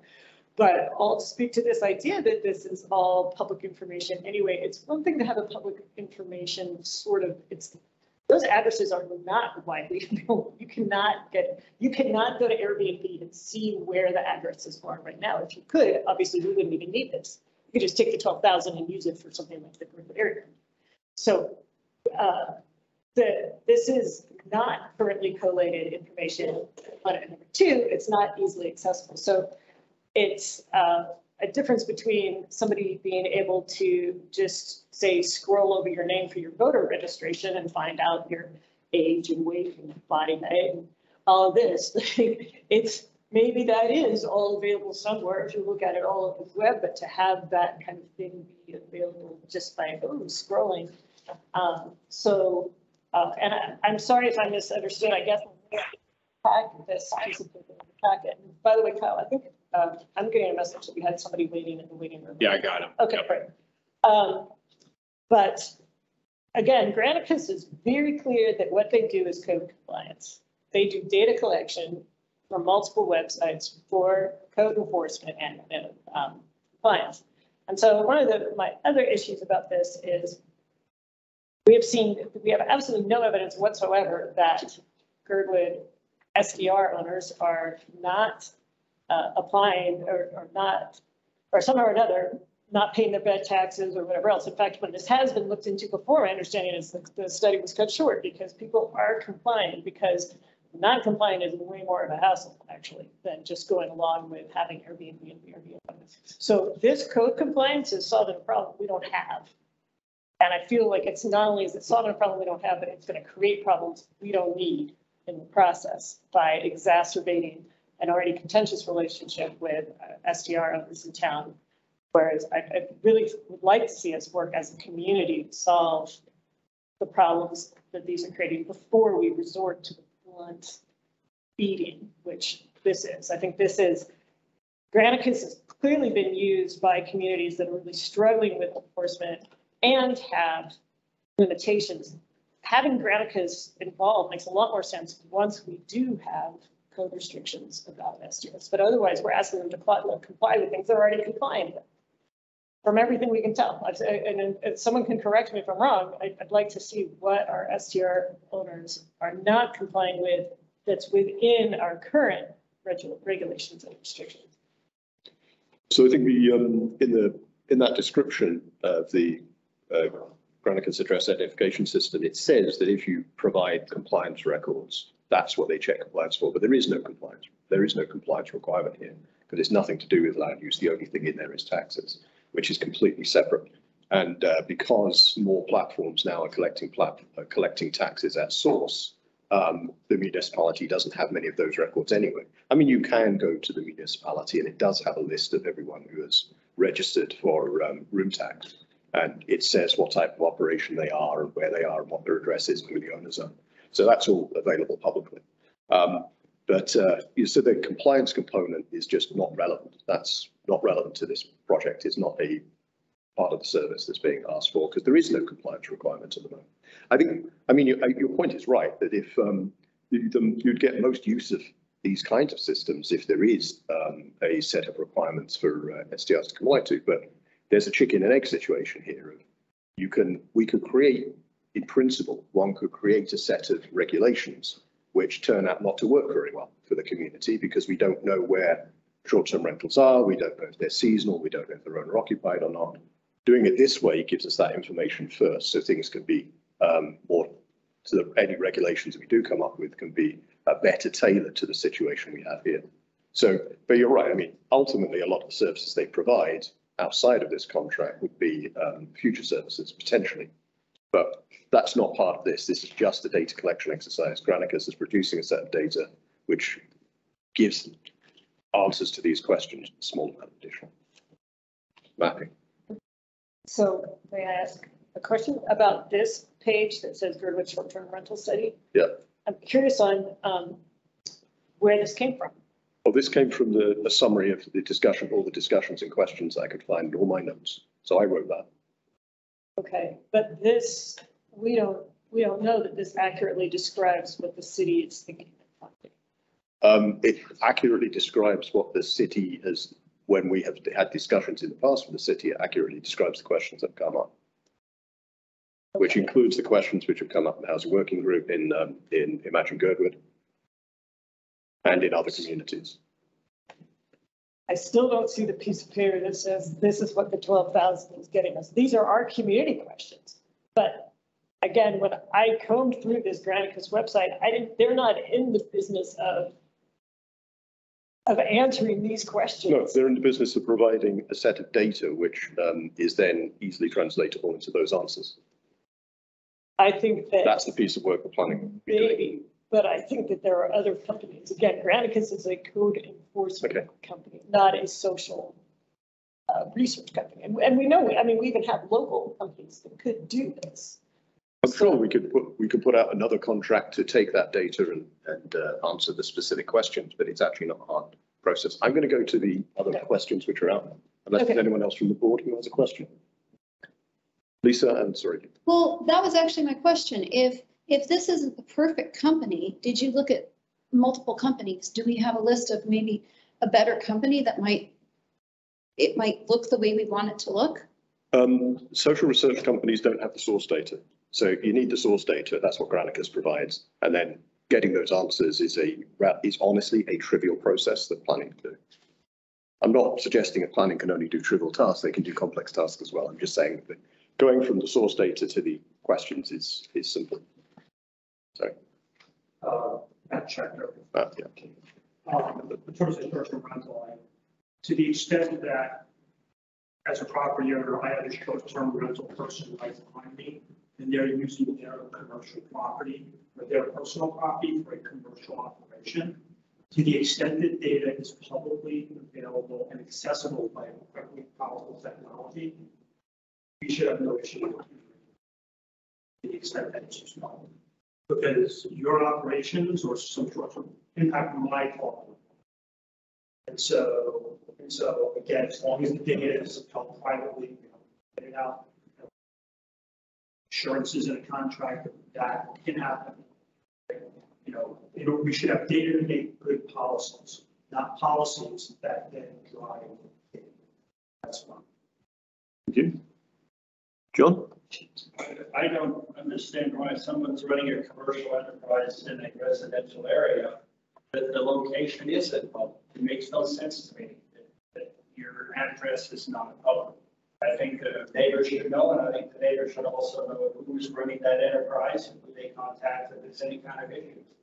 I also find it odd that there's concern about the violation of the bedroom if you're raising to who knows who's doing whatever they want with those bedrooms. But all of a sudden, if somebody wants to look into this from the point of view of gathering data, it's a violation. And I think that's more of another stalling tactic to try to avoid dealing with a difficult issue that is hurting this community and has two sides. And you want to respect short-term rentals, but you got to respect the whole package. And I hope you guys solve this problem and move forward, because if you don't get data, that's a red flag. That's more than a red flag. That just flat out is obstructing moving forward and trying to find a solution to something that virtually everyone agrees needs to be addressed in some ways. Thank you. We have one question online. The guy was saying, well, why wouldn't you have the data public? Because it's commercial and all commercial data is open. So that's kind of a good point. Like, can you, whoever's online, even though it's your residence, but if you're running business out of it now, it's not. You're alive. Thank you. Thank you. Brooks, you have your hand up. Yeah, thank you. I've got some active dogs that might interrupt in the background, but just quickly, I think this came through the land use committee. So and whatever the vote was there, I think the board should have very good and very clearly expressed reasons not to follow the outcome at land use. And then secondly, I would note that there's operating principles. They were developed a long, long time ago, but one of the concepts and principles of the land use committee, at least, is to make decisions based on good information. And this strikes me as a way to get decent information from which to make land use decisions in the future. Thank you. Was there somebody else who wanted to speak online? If you could put your hand up, or if not, come off mute and just speak. I think that was okay. That was just background talk. Crystal. I just have a question. If somebody, so I think that if this data was available to the public, I would have a humongous problem with it. The fact that only planning department will have access to it makes me feel better.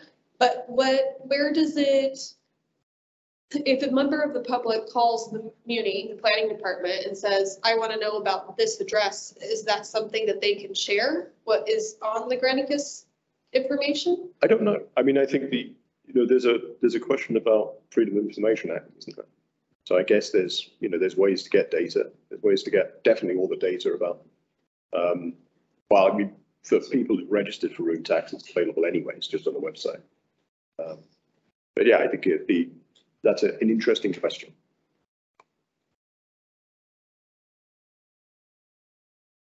Okay. There's no more questions or comments? I have one comment. Please. Go ahead, Guy, and then Jennifer. So this is going to take a year to compile. And I know one thing we shouldn't lose sight of is we are going to get all this data. And depending on how you massage it and look at it, it could say one thing or another. So I think, as this matures and comes to, when we finally get all our big data set, I think Land Use Committee and GBOS and everybody, we need to make a really good, we need to really think of who's going to take that data. And, you say it's relatively easy and we can spit something out, but we need to, we don't want to lose sight of that. And I think in the end, we need to make a good decision on how that data is going to be used. And because it could say, depending on who's looking at it, it can, mean one thing to somebody and something else to somebody else. So. Well, again, I know, I don't know if Randy's listening in and is able to say something, but I think Randy said at a recent committee meeting that he was working on short-term rental regulation now. So there may be something in play. I don't know. Are you able to speak to that, Randy? Do you have a kind of timescale? Yeah. So what I'm trying to do is just sort of scour other municipalities that have short-term regulations in place and try to build kind of a compilation of what I think is acceptable and might be out there. And then I want to give it to GBOS and have you edit it, say what fits your needs and what doesn't, and work together towards something that I think we can propose to the assembly to help regulate short-term rentals. Do you think this is I mean, I'm hearing a lot from other communities within the municipality as well who have concerns. South Addition, for example. Is this something you think would be a Muni-wide solution or a Girdwood only solution? We're straying outside of this particular. Sorry? Yeah, I'm looking at it as Muni-wide. Thank you. Yep. Thank you. Carolyn, you have your hand up. Yes, I was just reading the questions that you've included at the end of the study, and the one piece of data that's missing is the personal aspect of, I've been reading Granicus studies from all across the US all week long, and most of them include a questionnaire for the owner of the property or the room or the half of the apartment, and they want to know questions about asking, why are you renting, and giving reasons whether it's financial or whatever. And that piece needs to be included in here because we are not data, we are people. We're not evil. We're part of the community. And it would be nice to have a little bit of respect as people that contribute and are out there doing good things. And whatever piece of information Granicus is giving you, they have the ability to ask questions on a personal level. Thank you. Any other comments or questions? Jennifer. I have a few. I wonder if we could address some of the whereases in the resolution of support. So building off of Caroline's comments, I think when we look under the whereas and we have including, the number of rooms and the price points and all of this, I think her points are a super important one because it's one that gets lost often when we're talking about what other communities have done. My hunch, based on talking to people, and I don't know if it's true, is that Girdwood and Anchorage are really entwined in this far more than some other resort communities that have struggled with this, that a lot of other resort communities have people from outside the community, and you can argue about the Anchorage thing, but leaving that aside for a moment, out of state or in other municipalities, whereas we're really tied together. And a super important part of this is whether or not we've got any kind of big corporations coming in or people buying multiple properties, where these are almost all private cabins being used. And I think that's one of the most critical questions, because if it turns out that these are private cabins that people are also using for cars a year, that affects this equation that I think has been oversimplified, that we can automatically clamp down on them and end up with term. So that I would ask if we could include that under this, whereas number 1, 2, 3, 5, addressing Caroline's. Okay, so that would be done through an amendment. We don't actually have we do have a motion and we have a second. So do you want to suggest a specific amendment? Yes. Okay. I would like to suggest that in addition to these other questions that we're studying, that we also look into, how would we put this? That we look into whether or not the STRs are also used for private purposes throughout. Right. Would that be covered under item 3? The number of STRs associated with primary residence versus vacant housing? I don't think so. I think there's a third term that needs to go in there. Okay, because maybe that's a good way of doing it, just as a suggestion for language. Do you have a suggestion for changing that third point so it does what you're suggesting? Crystal, did you have a suggestion? What about versus part-time occupancy? Yeah. Okay. Yeah, that's a good one. That's Yeah. a good one. Okay, let's do. Yeah. I amended that. So the third bullet point would be something like number of STRs associated with primary residences, part-time occupancy versus vacant housing. Okay. Do we have a second for that amendment? I mean, vacant. Well,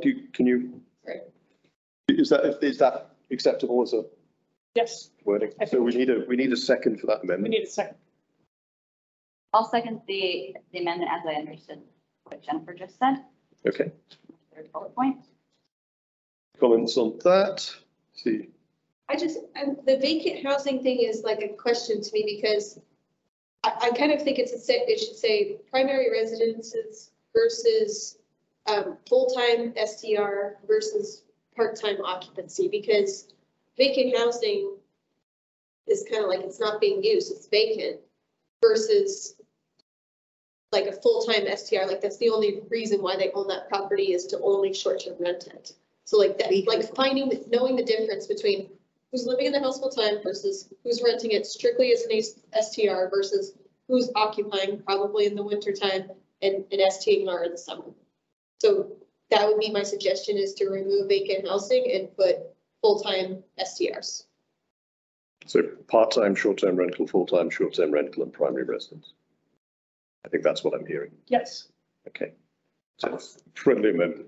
thinking, yes. So that would be the What you language. just said. Okay, Margaret got that all second at friendly amendments. Thank you, Crystal and Jennifer. Okay. And you do have a question that's been up here. Oh, David. David, do you have a?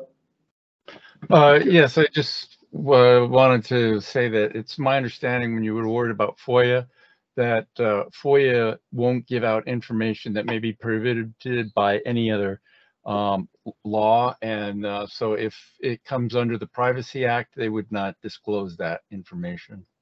Okay. I think we saw that when it came to how much room tax is coming from the resort, or even how much room tax is not coming from the resort. That was, there was a question asked of the Muni and they would not release that information. That sounds like it's a similar thing. Thank you. And Marco? sorry about no video, but it's not recognizing my camera. Thank you, David. Marco? Yes, I think during the land use committee, we discussed the need to understand the market saturation. And I'm not seeing that bit of information provided in this, what I'm looking at here. Can you speak to that, Mike? Do you mean density? Well, you know, what we don't know is what demand there is, what additional demand there is for short-term rental beyond what's being provided now. So that if more subdivisions get developed and there's no restrictions on short-term rentals in those subdivisions, how much of those will likely be converted over to short-term rental? And or if there's no restriction on it and the market is already almost saturated, will most of those houses stay in long-term rentals? I'm not sure if that makes sense. And I think that was. Sorry, Marco, I just respond to you. I think that's a very important question, but it's outside of the scope of the data collection. That's a more detailed housing demand analysis, which would have to use this kind of data, but would be a lot more involved. I mean, we have that need for housing demand analysis in the community in general. Or housing needs analysis, I think is what it's called in the literature. Yeah, and I think that was one of the drivers behind why I was supporting this in the land use committee. I'm not entirely sure what value taking a snapshot of the existing conditions are. It's many snapshots over the course of a year, but yes, I take your point. It doesn't answer questions about future demand. Which is what we need to be able to do realistic planning with. Right. Okay. Crystal, and then.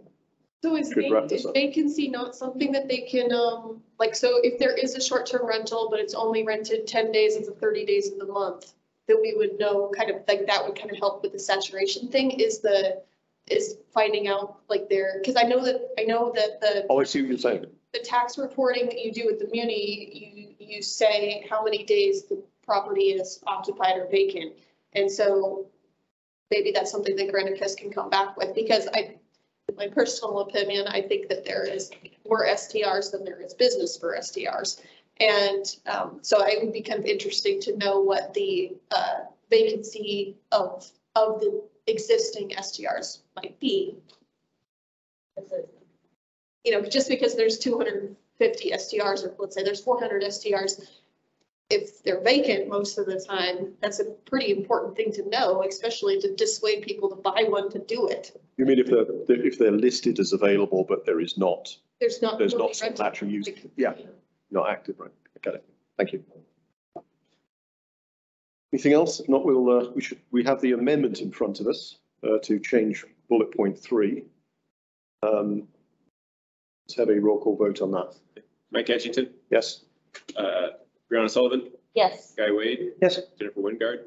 Yes. Amanda Sassy? Yes. Motion passes 5-0. Okay, so now we're back to the original motion of the resolution as amended. Jennifer. Go Then I ahead. have another quibble or two. Bear with me, guys. I think that we can hopefully find some compromise on this. I would like to address the fourth whereas. And I'd like to propose that we just strike that. We're gonna have to like hash out this whole business about misunderstanding the long-term rental market. That's one where I feel pretty confident. I've already disclosed. I'm in the long-term rental market in both Anchorage and Girdwood. And we've had multiple other, not multiple, but the other long-term renters who have spoken up, long-term rental owners who have spoken up, have, I think, addressed this. The economics are gone for long-term rental properties. So I would like that we take this out, blaming it on STR. Maybe it is, maybe it isn't, but if we could just strike this, I don't view it as inherently valuable or necessary for this whereas, and I view it as kind of falsely blaming. Because anyway, as anyone is welcome to run their own numbers, run your own numbers. I advise you to do that. It's online. You run what the property costs and you run what you would have to charge for rent, and you will come up with approximately $1,800 per bedroom. And that does not match anybody's understanding of the Girdwood rental market. So I would like to propose an amendment that would strike the fourth whereas. So this one right here. Yes. Okay, is there a second?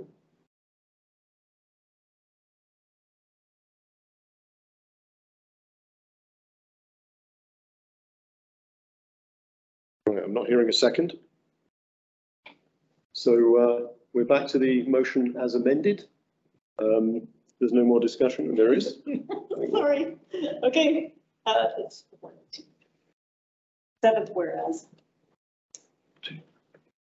I think that there is opposition for this study based on other things besides just one, just privacy concerns, but also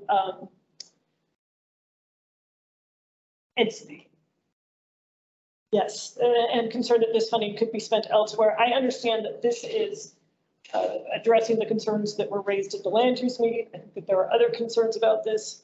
I would also like to ask that we consider striking this. And again, I don't think it's going to fundamentally change anything about this whatsoever. This, the resolution of support will still be supported, and we don't have to declare what the opposition is and how valid it is. Okay.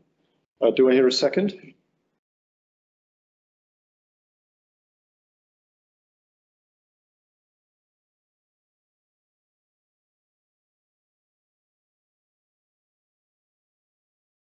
Okay, I'm not hearing a second. So I think we're able to move on to the vote for the resolution as amended. Okay, Mike Edgington? Yes. Brianna Sullivan? Yes. Guy Wade? Yes. Jennifer Wingard? No. Amanda Sassy? Yes. Motion passes 4-1. Thank you. We're now into the last item of old business, item number 16 or 10.5. Girdwood Highway Interchange Review and Comment. This was moved from new business to old business when we amended our agenda. I have received one piece of information from Juan, who says she would be okay if GBOS sends in a comments and a formal response at the end of the month. So we do have until the end of the month if we choose to act. We should still discuss it now. I just wanted to make everyone clear on that. So while we are discussing it now, we probably are not required to act now if we can act before the end of the month, and we do have other meetings. Is it possible to bring up the plan, please, Kyle? Yes.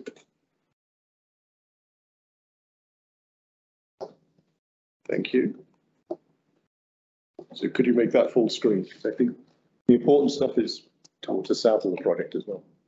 Yeah, let me see if I can get it up on the screen, but the link is not wanting to work. Sorry.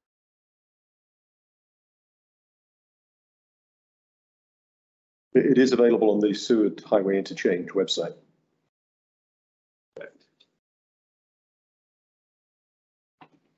Okay, so nobody else has any initial comments. I've got some.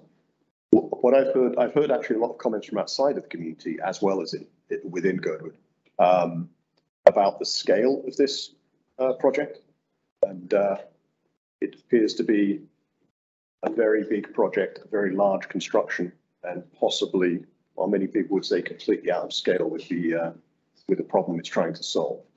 And I think really the concerns are focused mostly on the size of the construction to the south of the highway.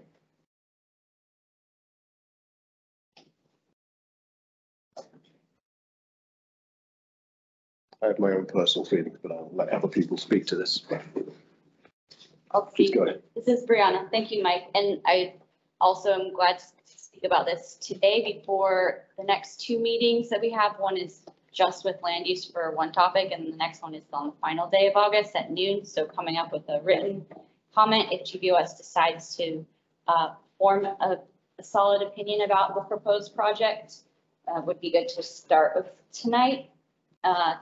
I was reading through a few comments that were sent, and the main concern was, again, the magnitude of this and the comparison, not so much of the price, even though they thought price is pretty exorbitant, that there were more fatalities to compare along the arm at McHugh or other turnouts from the Seward Highway, like Windy Point, where people don't have time to stop coming around the corner, but here they have time to see what's coming, and there is a slowing down before that. And the amount of space that takes out toward the inlet. There's also lots of good feedback, but it's a lot of overkill and massive, and then keeps the traffic flowing without really slowing down much as they come into our community, which we already have issues with speeding and keeping the calm. And then I'll wait because I have more comments I was gonna read. Okay. Any other comments from supervisors? If not, we'll come back to you, Brianna. I can't see whose hand that is. That's Michelle Weston. Oh, Michelle. Okay. So do you want to come back, or I can ask Michelle first? Yep, the other comment was comparing if Dowling and New Seward can handle a roundabout, why can't we handle a roundabout at that intersection, or a simple overpass with a hard turn into Girdwood? And then we all received emails from people in public safety concerned about ambulances getting out of Girdwood at one egress. And there's a lot of good things too that people saw in it, but the personal one I had was bikes that maybe are biking on the highway and not on the bike path. There's not really a safe way to access. There isn't really a safe way to access the gas station right now, but I think that's all I have for now. Okay. Chief Weston. Hello, my comments are as follows. I'm concerned that suddenly we're taking it from three alternate accesses to the community down to one. Right now, if there is a car accident there, which there has been at that intersection, but not a fatality car accident. There's been lots of car accidents there from people trying to turn over the years. But we can reroute traffic down Toadstool and then also through the sort of, I don't know if it's Main Street or that road right before the gas station. So blocking all that off and putting it as only one road in and out doesn't seem to make sense to me. And we did talk to DOT about trying to gate Toadstool for emergency access, but that didn't seem to be reflective in the second time they came back. So concerned about that.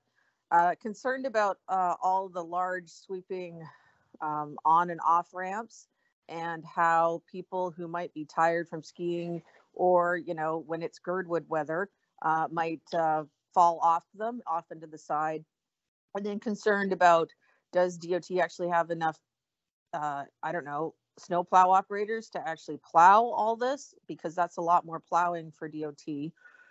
And then as us, the people that are out there in the crazy weather when no one else is out there, we need to recognize that there are times when there is zero visibility due to snow falling or fog and that. And so I am concerned about how this would all play out. And then the final comment would be, we do a fair number of patient transfers at the hospital at Tesoro, or formerly known as Tesoro, at the gas station there, and it's very easy for the ambulance right now to pull off and be there for us to do the patient transfer. Additionally, we have a large number of people who might have their emergency event in Turnian Pass or on the highway, and they are desperately trying to get to Tesoro to have 911 meet them there. And so I'm concerned that it might, blocking that all off and having them to go through a whole bunch of loops with their cars. I'm not sure quite how that's all going to be successful or not. And the scale obviously seems a bit massive. And then additionally, we still need to address the fact that DOT took out the rescue boat launch there. And so it's surprising that we're going to do all this, but not at least address the other glaring issue of the loss of the rescue boat launch with the other improvements. And then I'll take off my fire hat and just talk as a Girdwood resident. So my comments as a Girdwood resident would be, I think the scale and magnitude of taking away the wetlands and the birds there is tragic. And I think that they could add maybe I agree with the people that are suggesting for a boardwalk of some sort, or something like that. And I think that, I don't think the magnitude of it really takes away a beautiful viewscape that goes into our community, that it's going to look kind of awful. Thank you. Thank you. Could I actually ask you a question, Chief? Sure. I've heard a lot of, I've definitely heard comments that there haven't been fatalities at that junction, so it shouldn't be treated as a priority.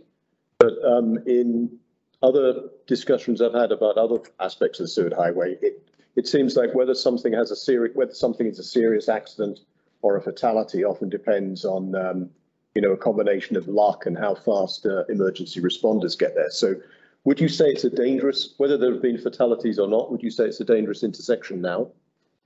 I think it's challenging. Okay, so as a first responder, it's challenging. You go up to approaching the intersection, lights and sirens. You've got to make that left-hand turn. That's challenging to get the left-hand turn with the traffic. And my big beef is with commercial vehicles that are going really fast through that area.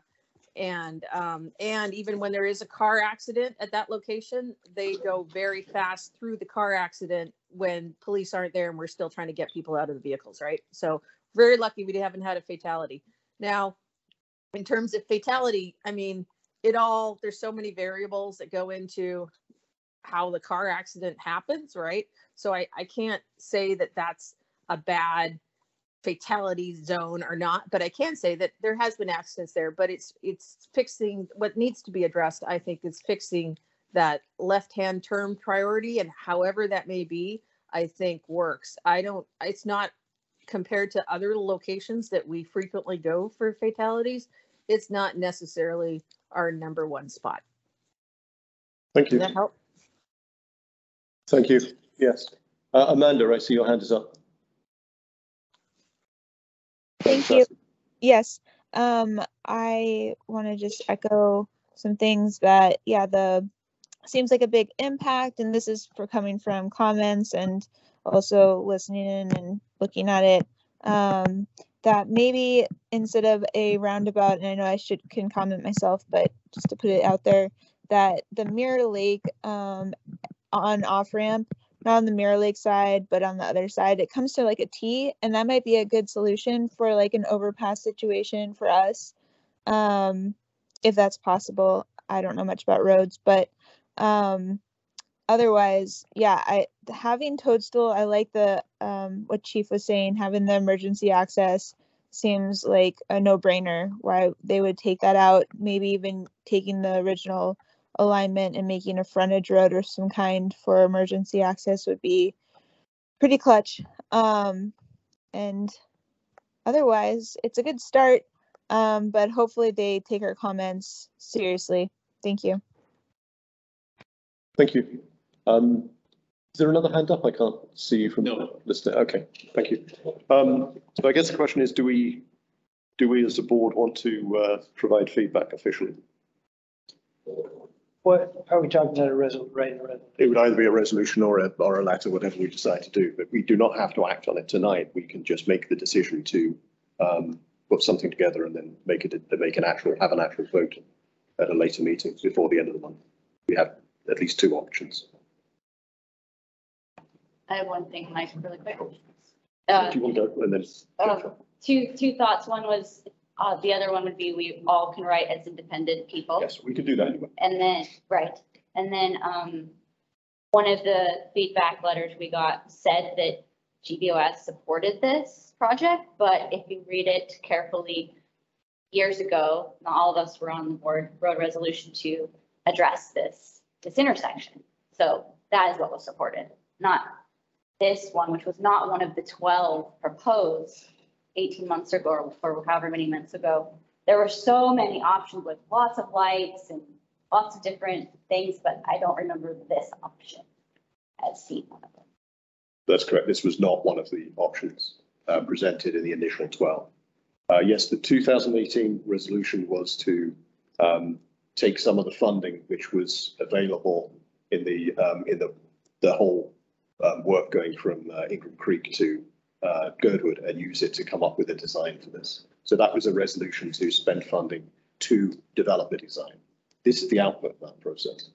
So we definitely haven't made any statement on this or the initial 12 designs that were proposed last year. Sorry, Jennifer.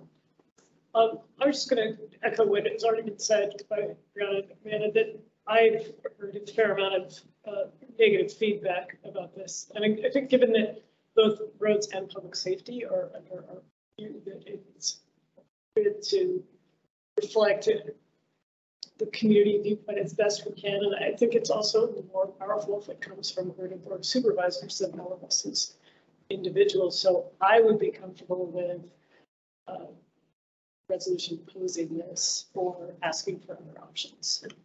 I was going to, I'm pleased you said that because I was going to wonder if the road supervisor and public safety supervisor could perhaps get together and put together a draft that we can then discuss at a later meeting. And Matt, you have a question? Yeah, more of a comment. Yeah. To me, it seems like a solution in search of a problem. And I can say commuting, as I commute to Anchorage 2 days a week, obviously if the winter is due as well. Oftentimes it's not the straightaways that are the problem, it's the roundabouts and the turnabouts that you exit in Anchorage. Think about Galloway, or they turn into sheets of ice. In the winter, I've done making straight left turn that I've done every day for years, as opposed to trying to navigate roundabout. I think it creates a situation of more problems for Girdwood residents with that roundabout entrance. So when you say roundabout, Matt, do you mean the turn? The big loop on the south side? I think they're called a trumpet intersection. Number 4 would be. Do you mean the roundabout itself, the small roundabout? Either one, the roundabout, any of the turns. Got it. Any of the turns. It's just going to go on the exit element or whatever, right? Yeah. But, thank you. Yeah. Thanks. Kyle. So we've had a meeting with DOT about this design. And they particularly had to do with maintenance. They wanted the service area to take over the frontage road there in front of the Tercero, which we rejected. But this design was a result of the meetings that the design team had with the residents in Old Town, because the previous 6 versions really had a strong effect on Old Town. They were going to try to upgrade Main and Gold to help flow traffic around that area down there, which would just bring in a ton of more traffic to it. And so Old Town was trying to find protection with the upgrade of this intersection there. And so I think that's how we got to this alternative, was the direct feedback from the residents of Old Town down there. One thing that it does do on a positive note is that it does give a dedicated access to Gold instead of having to try to go through the Tesoro parking lot. Anytime you go to Old Town on a Saturday in the summer, trying to get through there into your residence back there is a hairy situation. So that was a positive in that aspect. And then it also sort of limited the access into the Girdwood Station Mall, as right now you can just basically fall off the highway into the mall right now. And people come from all different directions. I know I personally, when I come down there and the line is back up past the mall, I'll turn into the Girdwood Fire Station or the Girdwood Station Mall and then go out there on Main Street to take a left. It's trying to take a left at that intersection as people are trying to take a left to come into Girdwood and trying to get out there. It's Russian roulette trying to get out onto the road, you know. So I'm surprised we don't have more accidents the way it is there in that aspect. But it will be a challenge for the DOT to maintain this. I mean, you just drive out right now, you see DOT is in the most desperate situation I've ever seen them. They have a banner out in the highway recruiting drivers. That used to be a very coveted job here in Girdwood, to be a driver for DOT because of the benefits and the pay. But as like everything else we're seeing, they're having a hard time finding operators. So yeah, it will be very much a challenge. And the other aspect about it is, where they're going to find the gravel for all this? That's the huge question right now. The Forest Service hasn't opened up more land down there in Portage. They're hauling gravel in from Whittier and turning in pass for the projects down on the bottom of Portage right now. So that will be a huge thing as to how they bring in the gravel. And then one other positive is that it does replace the bridge crossing over, which is a vital link to us. It replaces the bridge with a new bridge. A very old bridge down there, and the pedestrian bridge that does cross it is the same build as to what collapsed in Anchorage with those glue lambs, and then they're tied into the 5x5 posts that make the base there for that bridge. And that bridge also would become railroad approved, and then we could connect the Iditarod trail to the Bird to Gird. We can't do that right now because the bridge that crossed does not comply with the railroad crossing. So those facts would change with this project. So there's some points that we learned through the process of working with DOT on this. Thank you, Carl. When you talk about the bridge, you mean the bridge over the railroad? Correct. The new proposed bridge that they show for one there, they would replace the current bridge. And then they propose a second bridge which would cross the Seward Highway and provide in this design, provide then a curve and a loop. Correct. There'd be a more of a flow. There would be no stop. You'll flow onto the highway. Yes. Southbound traffic. I mean, all of the first set of alternatives use the so the 12 we talked about earlier that presented last year used the existing alignment of Alyeska Highway. So they were very close to Old Girdwood, very close to the Girdwood Station Mall. And one of the changes in this design is to obviously use a different alignment, which means a new bridge over the railroad and takes traffic away from Old Girdwood and provides this possibility of separating access to the mall. But that is distinct from, I think, the decisions they've made on the Trumpet interchange on the south. Okay, so I don't know if we have to vote, but I think we've probably come to a consensus that we will, that the roads and public safety supervisors will draft a resolution, and we will discuss that at either our LUC meeting or probably the budget meeting, I would imagine. But we will discuss the scheduling. We'll get an email from Margaret to suggest when we schedule that before the end of the month. Our budget meeting just one day before the end of the month. Yes. Yeah. I wonder if we could add it on to that. I hate to add something onto the LUC. It's pretty important. Yeah, I think we can have that discussion offline. Yeah, just to offer, I think that it might be nice to get more comments from yes. the News Committee. I think that there are probably some other great ideas out there on things that might be included, whether it is a resolution or a letter. Might be, I think, a good letter. Okay, yeah, you're probably right. It's probably better as a letter. Okay, I think we've made a decision without necessarily voting. So unless there's any disagreement. No, just one point of clarification. So as I understand, the way we normally do resolutions, are supposed to be positive, not negative. So we're not supposed to make a resolution against this. I think the suggestion was a letter. The letter. If we did it as a letter, Right we on could- the objection. A letter of objection, right, okay, Yeah. thank you. Well, I guess what I'm thinking about this is that you may be against this, but you want to present some ideas that Yes. will be considered. Okay. And so I think if they read a letter of objection, that might not inspire the continued thought on, let's read these points and see what Girdwood thinks. probably just a letter rather than letter of objection. Just A letter which has, you know, both our concerns, things we like, and everything else. Maybe photos. DOT's received a couple in the past. You can send a Snapchat. Do whatever you Okay, wish. we will move on to old business. Oh, sorry, new business. Agenda item 11, LUC 2208-05, request for GBOS letter of non-objection, case 2022-0080, amendment to special land use permit for alcohol beverage dispensary tourism duplicate for the Pond Cafe and Bourtide Deli. We have a lot of information in our packet on this. And we will, this is the introduction, but we will try to see if we can get somebody from the resort to come and speak about it. But it just sounds like they're doing a rearrangement of their alcohol license on premises. Okay. And have to go through the process of getting an application completed. Right, because there is an applicant, they are currently permitted, aren't they? So this is just a change in. Yeah, they're doing, I know they're redoing the pond and things like that. Okay, any questions, comments? Not seeing any, we'll move on to item number 12, agenda item LUC 220806, initial presentation of Girdwood Community Land Trust. It says Girdwood Land Community Trust. Girdwood Community Land Trust request for GBOS resolution of support, and information is available in the packet. Hi, everyone. This is Crystal Hoke. Can you click on that active link by chance in the agenda? That one, yep.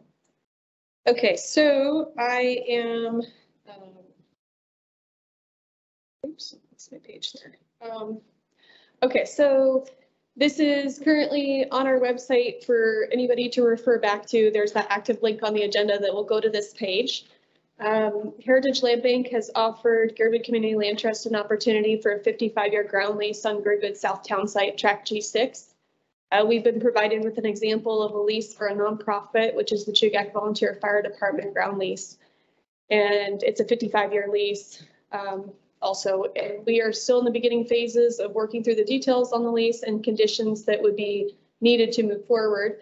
In order for us to move forward, the land transferring from a lease into ownership is required for a CLT model to work. So I'm hoping that there can be a clause in the lease that allows the opportunity for ownership as opposed to leasing.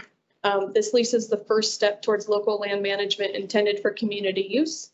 Also needed would be the ability to sublease to other local nonprofits right away. A purpose of this presentation is to increase transparency and notify the community this opportunity has been recently offered. We hope to collect public comments. A form is available on our website listed on the agenda, which is down below on this webpage. We'll be updating the page with further details regarding how we envision utilizing the land as we receive new information.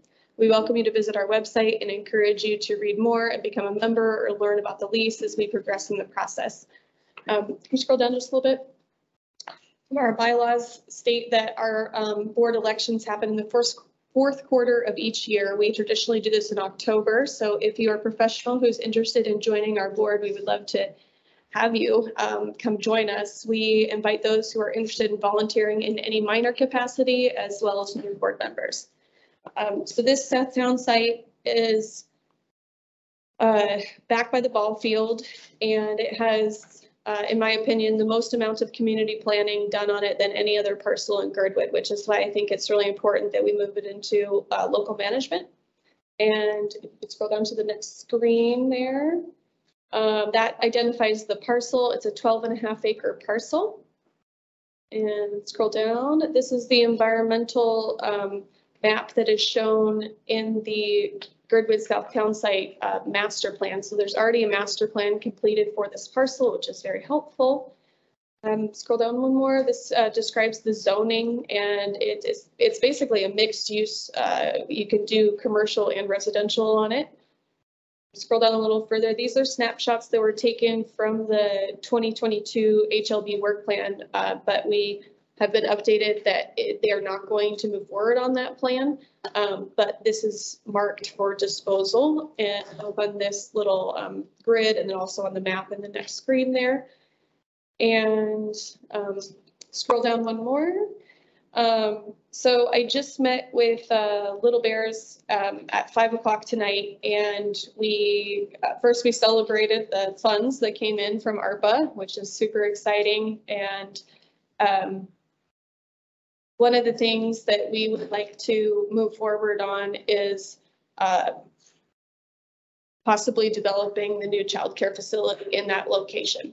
And so if you scroll down a little bit further, you can see some work that's been done by Z Architects, and we took the previous design plans and dropped it into the Southtown site. And the outline in red is the developable area that's outside of any flood constraints, both 100-year floodplains and 500-year floodplains. And so this would take roughly 2 acres of that parcel, maybe 2.5, and the rest of it could be used in our vision would be workforce housing and future recreation center would be the long-term goals, but this would be the childcare center would be the short-term goals. We do have some other opportunities on Alyeska land, but are currently sorting through. First of all, this probably is not possible at this site unless we get a variance regarding the road. The way that it's written right now, we'd have to spend about $5 million to build the public road in 2 different spots. And obviously that's Little Bears is not going to be able to accomplish that. So we are hoping to get some kind of special variance so that we can only develop to what we are proposing utilizing of that parcel. So roughly covering the road to where the 2 acres stops. And so we appear to have Adam Trombley's support in getting that kind of arrangement done. But if that's not possible, then this location is probably thrown out altogether. So the point is that we are moving forward on multiple locations to figure out where we can get the best bang for our buck and money spent for building the facility. But at this moment in time, this is where staff is most in support for Little Bears. Little Bears staff is most in support of Southtown site, and Little Bears board has voted to continue pursuing this as an option. So theoretically, we would enter the CLT into this 55-year lease agreement and sublease it to Little Bears immediately. Sublease the 2.5 acre parcel to Little Bears. So, because I think that's the fastest route to accomplish it. But again, if we move it into ownership, which we would like to, Little Bears can own the own land that they are on top of as well. So, and then just below is the kind of comment period. So if you do have specific comments, you can mark if you're in favor of us pursuing this lease, and then if you have any additional comments. And it's at girdwoodlandtrust.org. And then it's under the Things That Inspire tab, and then you click on the August 22 update, and then you should see this webpage that we just showed here. So any comments or questions? Thank you. Go ahead. Let's go ahead. Comment. Thanks, Crystal. Pretty exciting. The local workforce housing, you said that, you're hoping that you can take this lease and turn it into ownership. Would that include the local workforce housing, or would that be like a complex of like long-term rental type? Ideally, it would be both. It would be a combination of some that are strictly rentals and some that are even rent to own or straight up ownership. But under a CLT model, the CLT owns the land below it, and the owner owns the structure, the house itself. And so it works very similar, extremely similar to a condo association, where the condo association owns the ground And in like the case of the birdhouses, individual owners own those birdhouses separately. So CLT model works basically just like that. And what makes it affordable, CLT owns that ground and they don't have to pay that $150,000 for a quarter acre football. Plus, we would like to explore alternative building options that are available too. And there are ways to make things more affordable too, so. Yeah. I mean, I know that like tiny houses might not be allowed right now per code, but I think that there are reasons to discuss maybe changing that to get the kind of price points that we need. And that's kind of our main goal, is trying to shoot for these particular price points that are like $800 to $1,000 for 1 bedroom, $1,400 for a 2 bedroom, $1,800 for a 3 bedroom. Because like has been discussed many times, affordable is defined differently depending on who you're talking to. But those are the price points that I have talked to renters in the community. And that seems realistic. And so we are going to try to match the development with those price points. And so that's the goal. But yeah, that's a future plan. Like right now, it would be strictly moving forward on the childcare facility as our phase 1, and then workforce housing as a future phase 2, phase 3 in the rec center. And just speaking as an educator, why this is so cool, you know, when I thought it was neat, you know, seeing, you know, Alyeska offering land to Little Bears, but, you know, if you're going to you're that far away from everything, that just completely changes your program. Could you just identify yourself for the record? Thank you. But yeah, you know, being down here gives the kids an opportunity to still be able to walk to the library and the park and all the wonderful things that make Little Bears so special. So this is really exciting. So I do have a question about and you touched on this earlier. So CLT model is based on owning of the land, and obviously what HLB are offering is lease. So what's the sort of, how quickly would you need to move it into land ownership to sort of do the things you'd like to do beyond? Yeah, I would like to include a clause in the lease where we either have first right of refusal or first right of sale in the first 10 years. So I was hoping for 5 years. You suggested 10 years. I'm happy to take that suggestion. And hopefully we can do it much sooner than that. But including that as kind of like, this isn't going to really help us without eventual ownership, being clear from the beginning. So in terms of potential workforce housing, that's the kind of timescale you're talking about. It would be after you own land. Yeah, but if we have I mean, the thing is that we could probably apply for grants if we have a lease, because then we can identify that we have an interest in the land. And so then if we get some kind of grant, which then we can say, hey, we're ready to execute on our first right of refusal in that 10-year period, it might move much, you know, in a year or two or something like that. But a lease could be executed very quickly. It needs to get approved by HLBAC and also the assembly, but assuming that occurs, we can move into a lease in maybe 3 months, depending on how fast HLB is willing to take it through the process. Okay, thanks. I've got some other questions, but I'll wait until next time. One quick follow-up on that.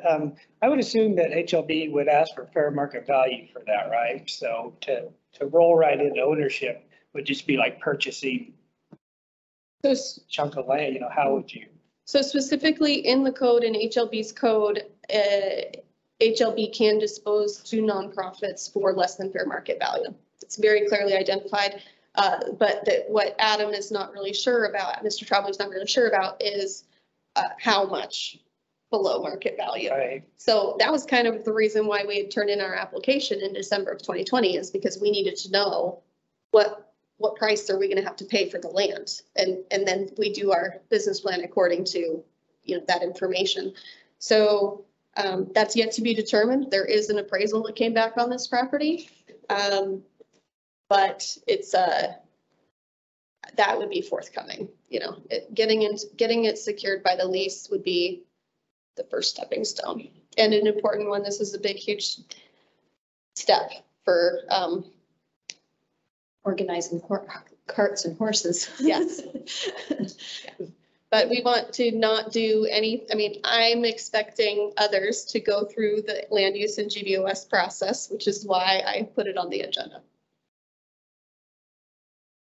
Yeah, the HL, as just to extend slightly what Crystal said, the HLB thing is that it can go to non-profits. It can also, if it's in the community's interest, it can be for less than fair market value. So it's important to sort of outline what the community's interest is and to make sure we're all aligned, which I don't think will be a hard thing. I was just curious, 'cause I thought when the Forest Service on HLB land and then they had to purchase that lease for fair market value, but I guess that's not a nonprofit. So. Yeah, they're not nonprofit. Yeah, okay. Okay, any more questions or comments? Hearing any, we will move on to item number 13. Staff request for approval of funding for media equipment for the Girdwood Community Room. Bring that up. Parks and Recs 406. Can we cover items 13 and 14 together, please? Yes. If the body agrees? All right into that one. Because we're not acting on it, so we don't vote separate. So as I try to get information pulled up here, I got to get through this liquor license. It's crazy. About page 97, I think. Down there, holy moly, this thing is crazy.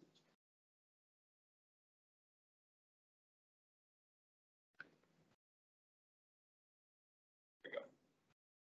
Okay, so our media in this room, especially the visual, has reached its end of life. It's 15 years old. It has lasted a long time, but has gotten to a point where it needs to be upgraded and changed out. As you can see in our wall plugs, we still use VGA connections and everything now is HDMI.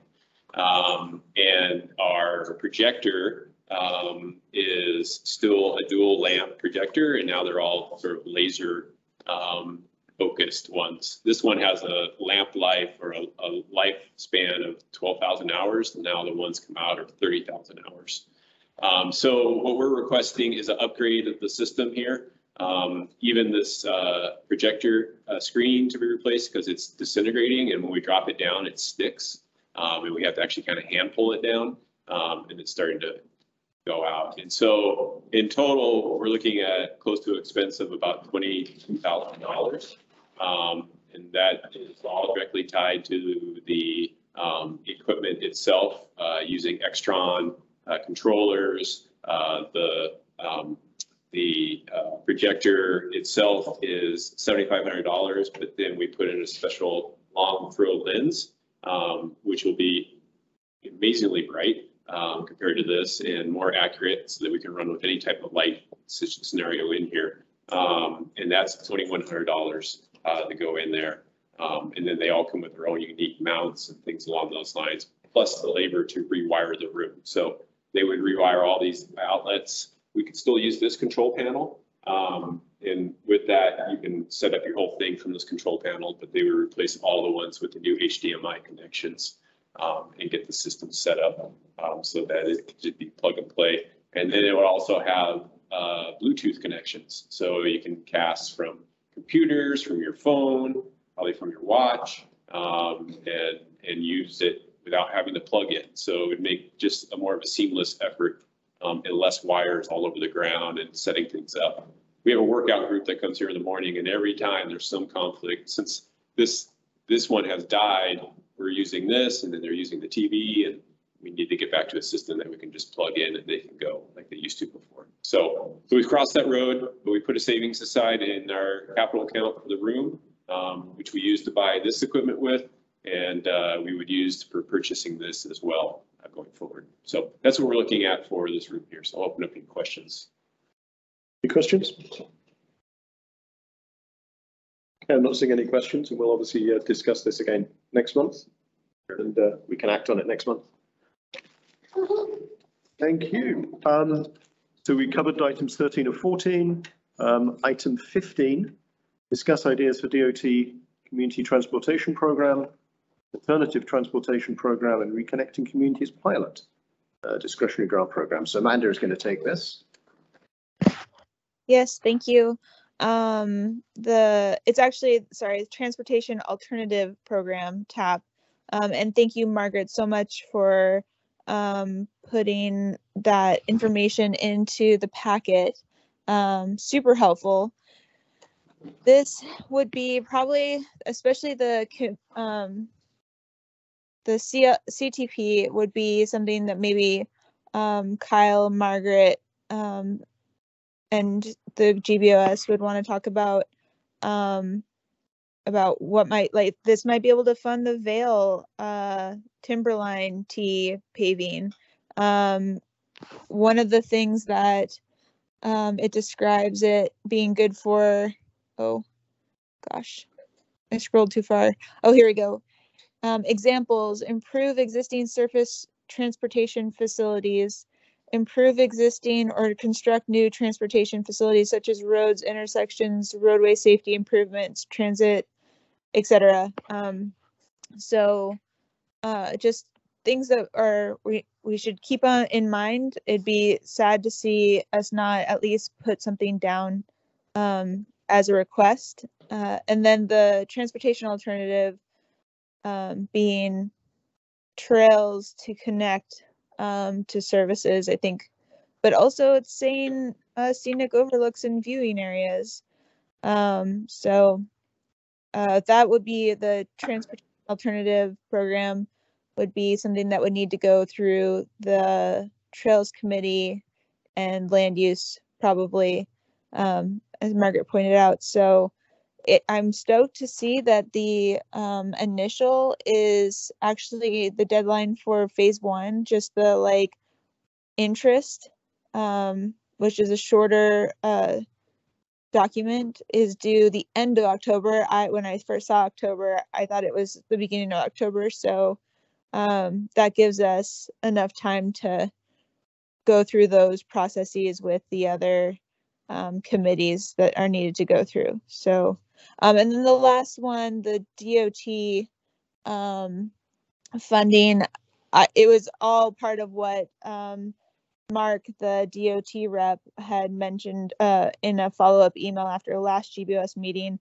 and that one doesn't really pertain to anything that we're doing with GBOS. It was, I didn't realize at the time it was actually more for Imagine Girdwood, because it is potentially good for planning, and we have trouble finding planning money. So, but we're now funded for a lot of what Imagine Girdwood is doing.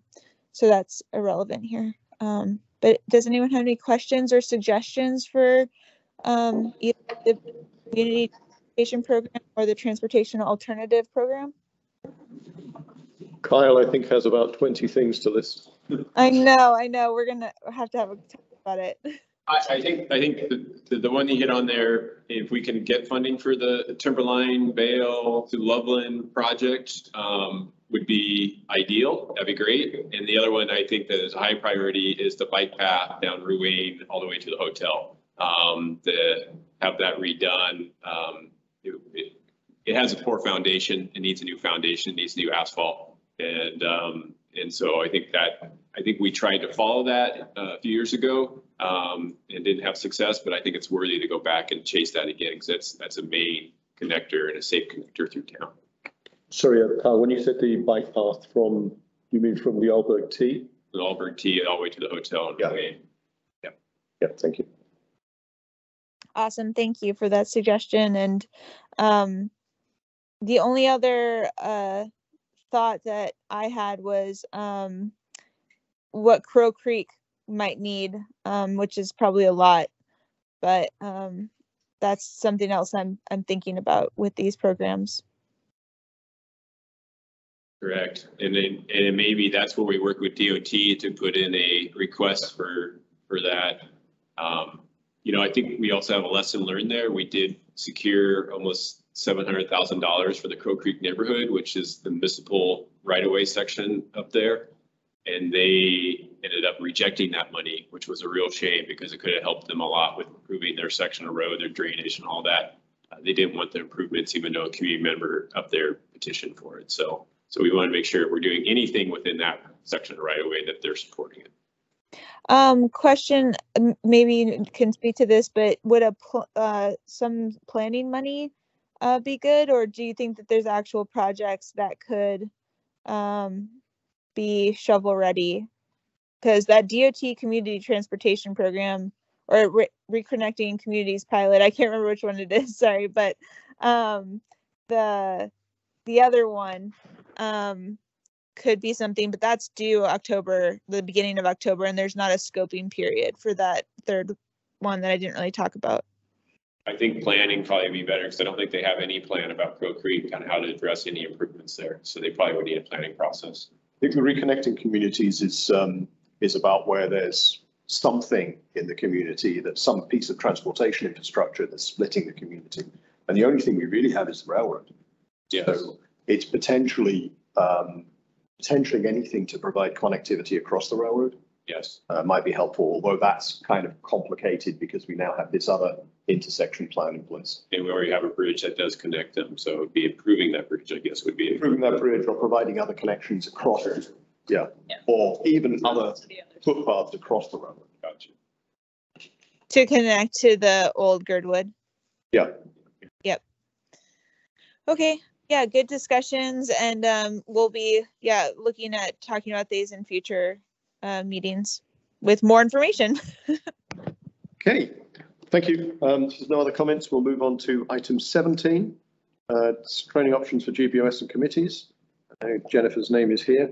I can actually start by we had a open request for the for legal to provide training for Open Meetings Act and ethics code, and that was being discussed at the Board of Ethics meeting, and it's been postponed twice. So I believe there's a Board of Ethics meeting this Wednesday where that should be on the agenda. Hopefully we'll get a decision there. So it's not necessarily terminally stalled. No. Okay. And I just wanted to talk about the possibility of doing a parliamentary procedure training as well. And the reason why is because we've gotten a fair amount of community feedback arguing about various things, but also because I think of what we're about to go into the Holton Hills and possibly more situations where land use and GBOS might not necessarily agree. I would just like to see us be on the same page about exactly how we're doing things. So that's what I have to say about that. I guess I'd like to know if the board is generally interested. Yeah, I think so. Reports are in the packet. Anything else of good of the order? If not, we will move to adjournment. I could just add for the library report, Martina, right? Her last day is coming up. Just saying hi, goodbye to Martina. Okay. Oh, and Jamie, I don't know if we didn't mention that, but Jamie left, and so Amber is the acting director of the library right now, or the manager of the library, and they're looking for a new manager. Okay. Advertising that soon. We do have a few hands popping up here. Okay. Lene is the first one. Lene, please go ahead. Yep. Hey, I missed the first 20 minutes of the meeting, so apologies if this was already mentioned, but I was wondering, has a date been selected for the combined GBOS LUC where they were going to discuss different items, but in particular the letter of resolution by the chamber? Yeah, it's actually on the agenda. The GBOS LUC joint meeting is scheduled now for Tuesday, August 30th at 7 o'clock via Teams. Thank you. Brooks. Hey, thank you. This follows up on what Kyle was saying about the library. It's something I wanted to bring to the community's attention, and it's something I just recently learned today, as a matter of fact. Apparently, the current plan to replace the librarian is to downgrade the position within the municipal system, thereby lowering the minimum qualifications, professional standards, educational background, etc. I'm a member of the Library and Community Room Boosters organization, which has existed since the library opened in 2008, and we are sort of going to be following up on this particular issue. It's a matter of concern for me because I feel the library has had enough exposure to questions about the commitment of the municipality to the library mission as a whole and the value it places on libraries. And to me, this is just one more reflection of an attitude that diminishes the importance of libraries to our community. So the boosters will, I guess, try to keep you posted. I don't know if there's anything that the board would want to get involved in, but our position is going to be that the position should not be downgraded, that the community has benefited from applying the same standards in Girdwood that are applied to all other branches in Anchorage, and that our community shouldn't be sort of a stepchild in terms of the qualifications of the branch librarian. Thank you, Brooks. Do you know if that's if the proposal is just to do that only for, or to do it only for the Girdwood branch or for all branches? Well, we're the branch that has a vacancy. Okay, so, got it. Whether it's a plan, I'm not going to try to predict that. Okay, thank you. Thank you for letting us know. I would entertain a motion to adjourn. I move to adjourn. And I'm going to assume that's going to be seconded by Guy. No objection. Thank you very much, everybody. Just under the wire. Dang.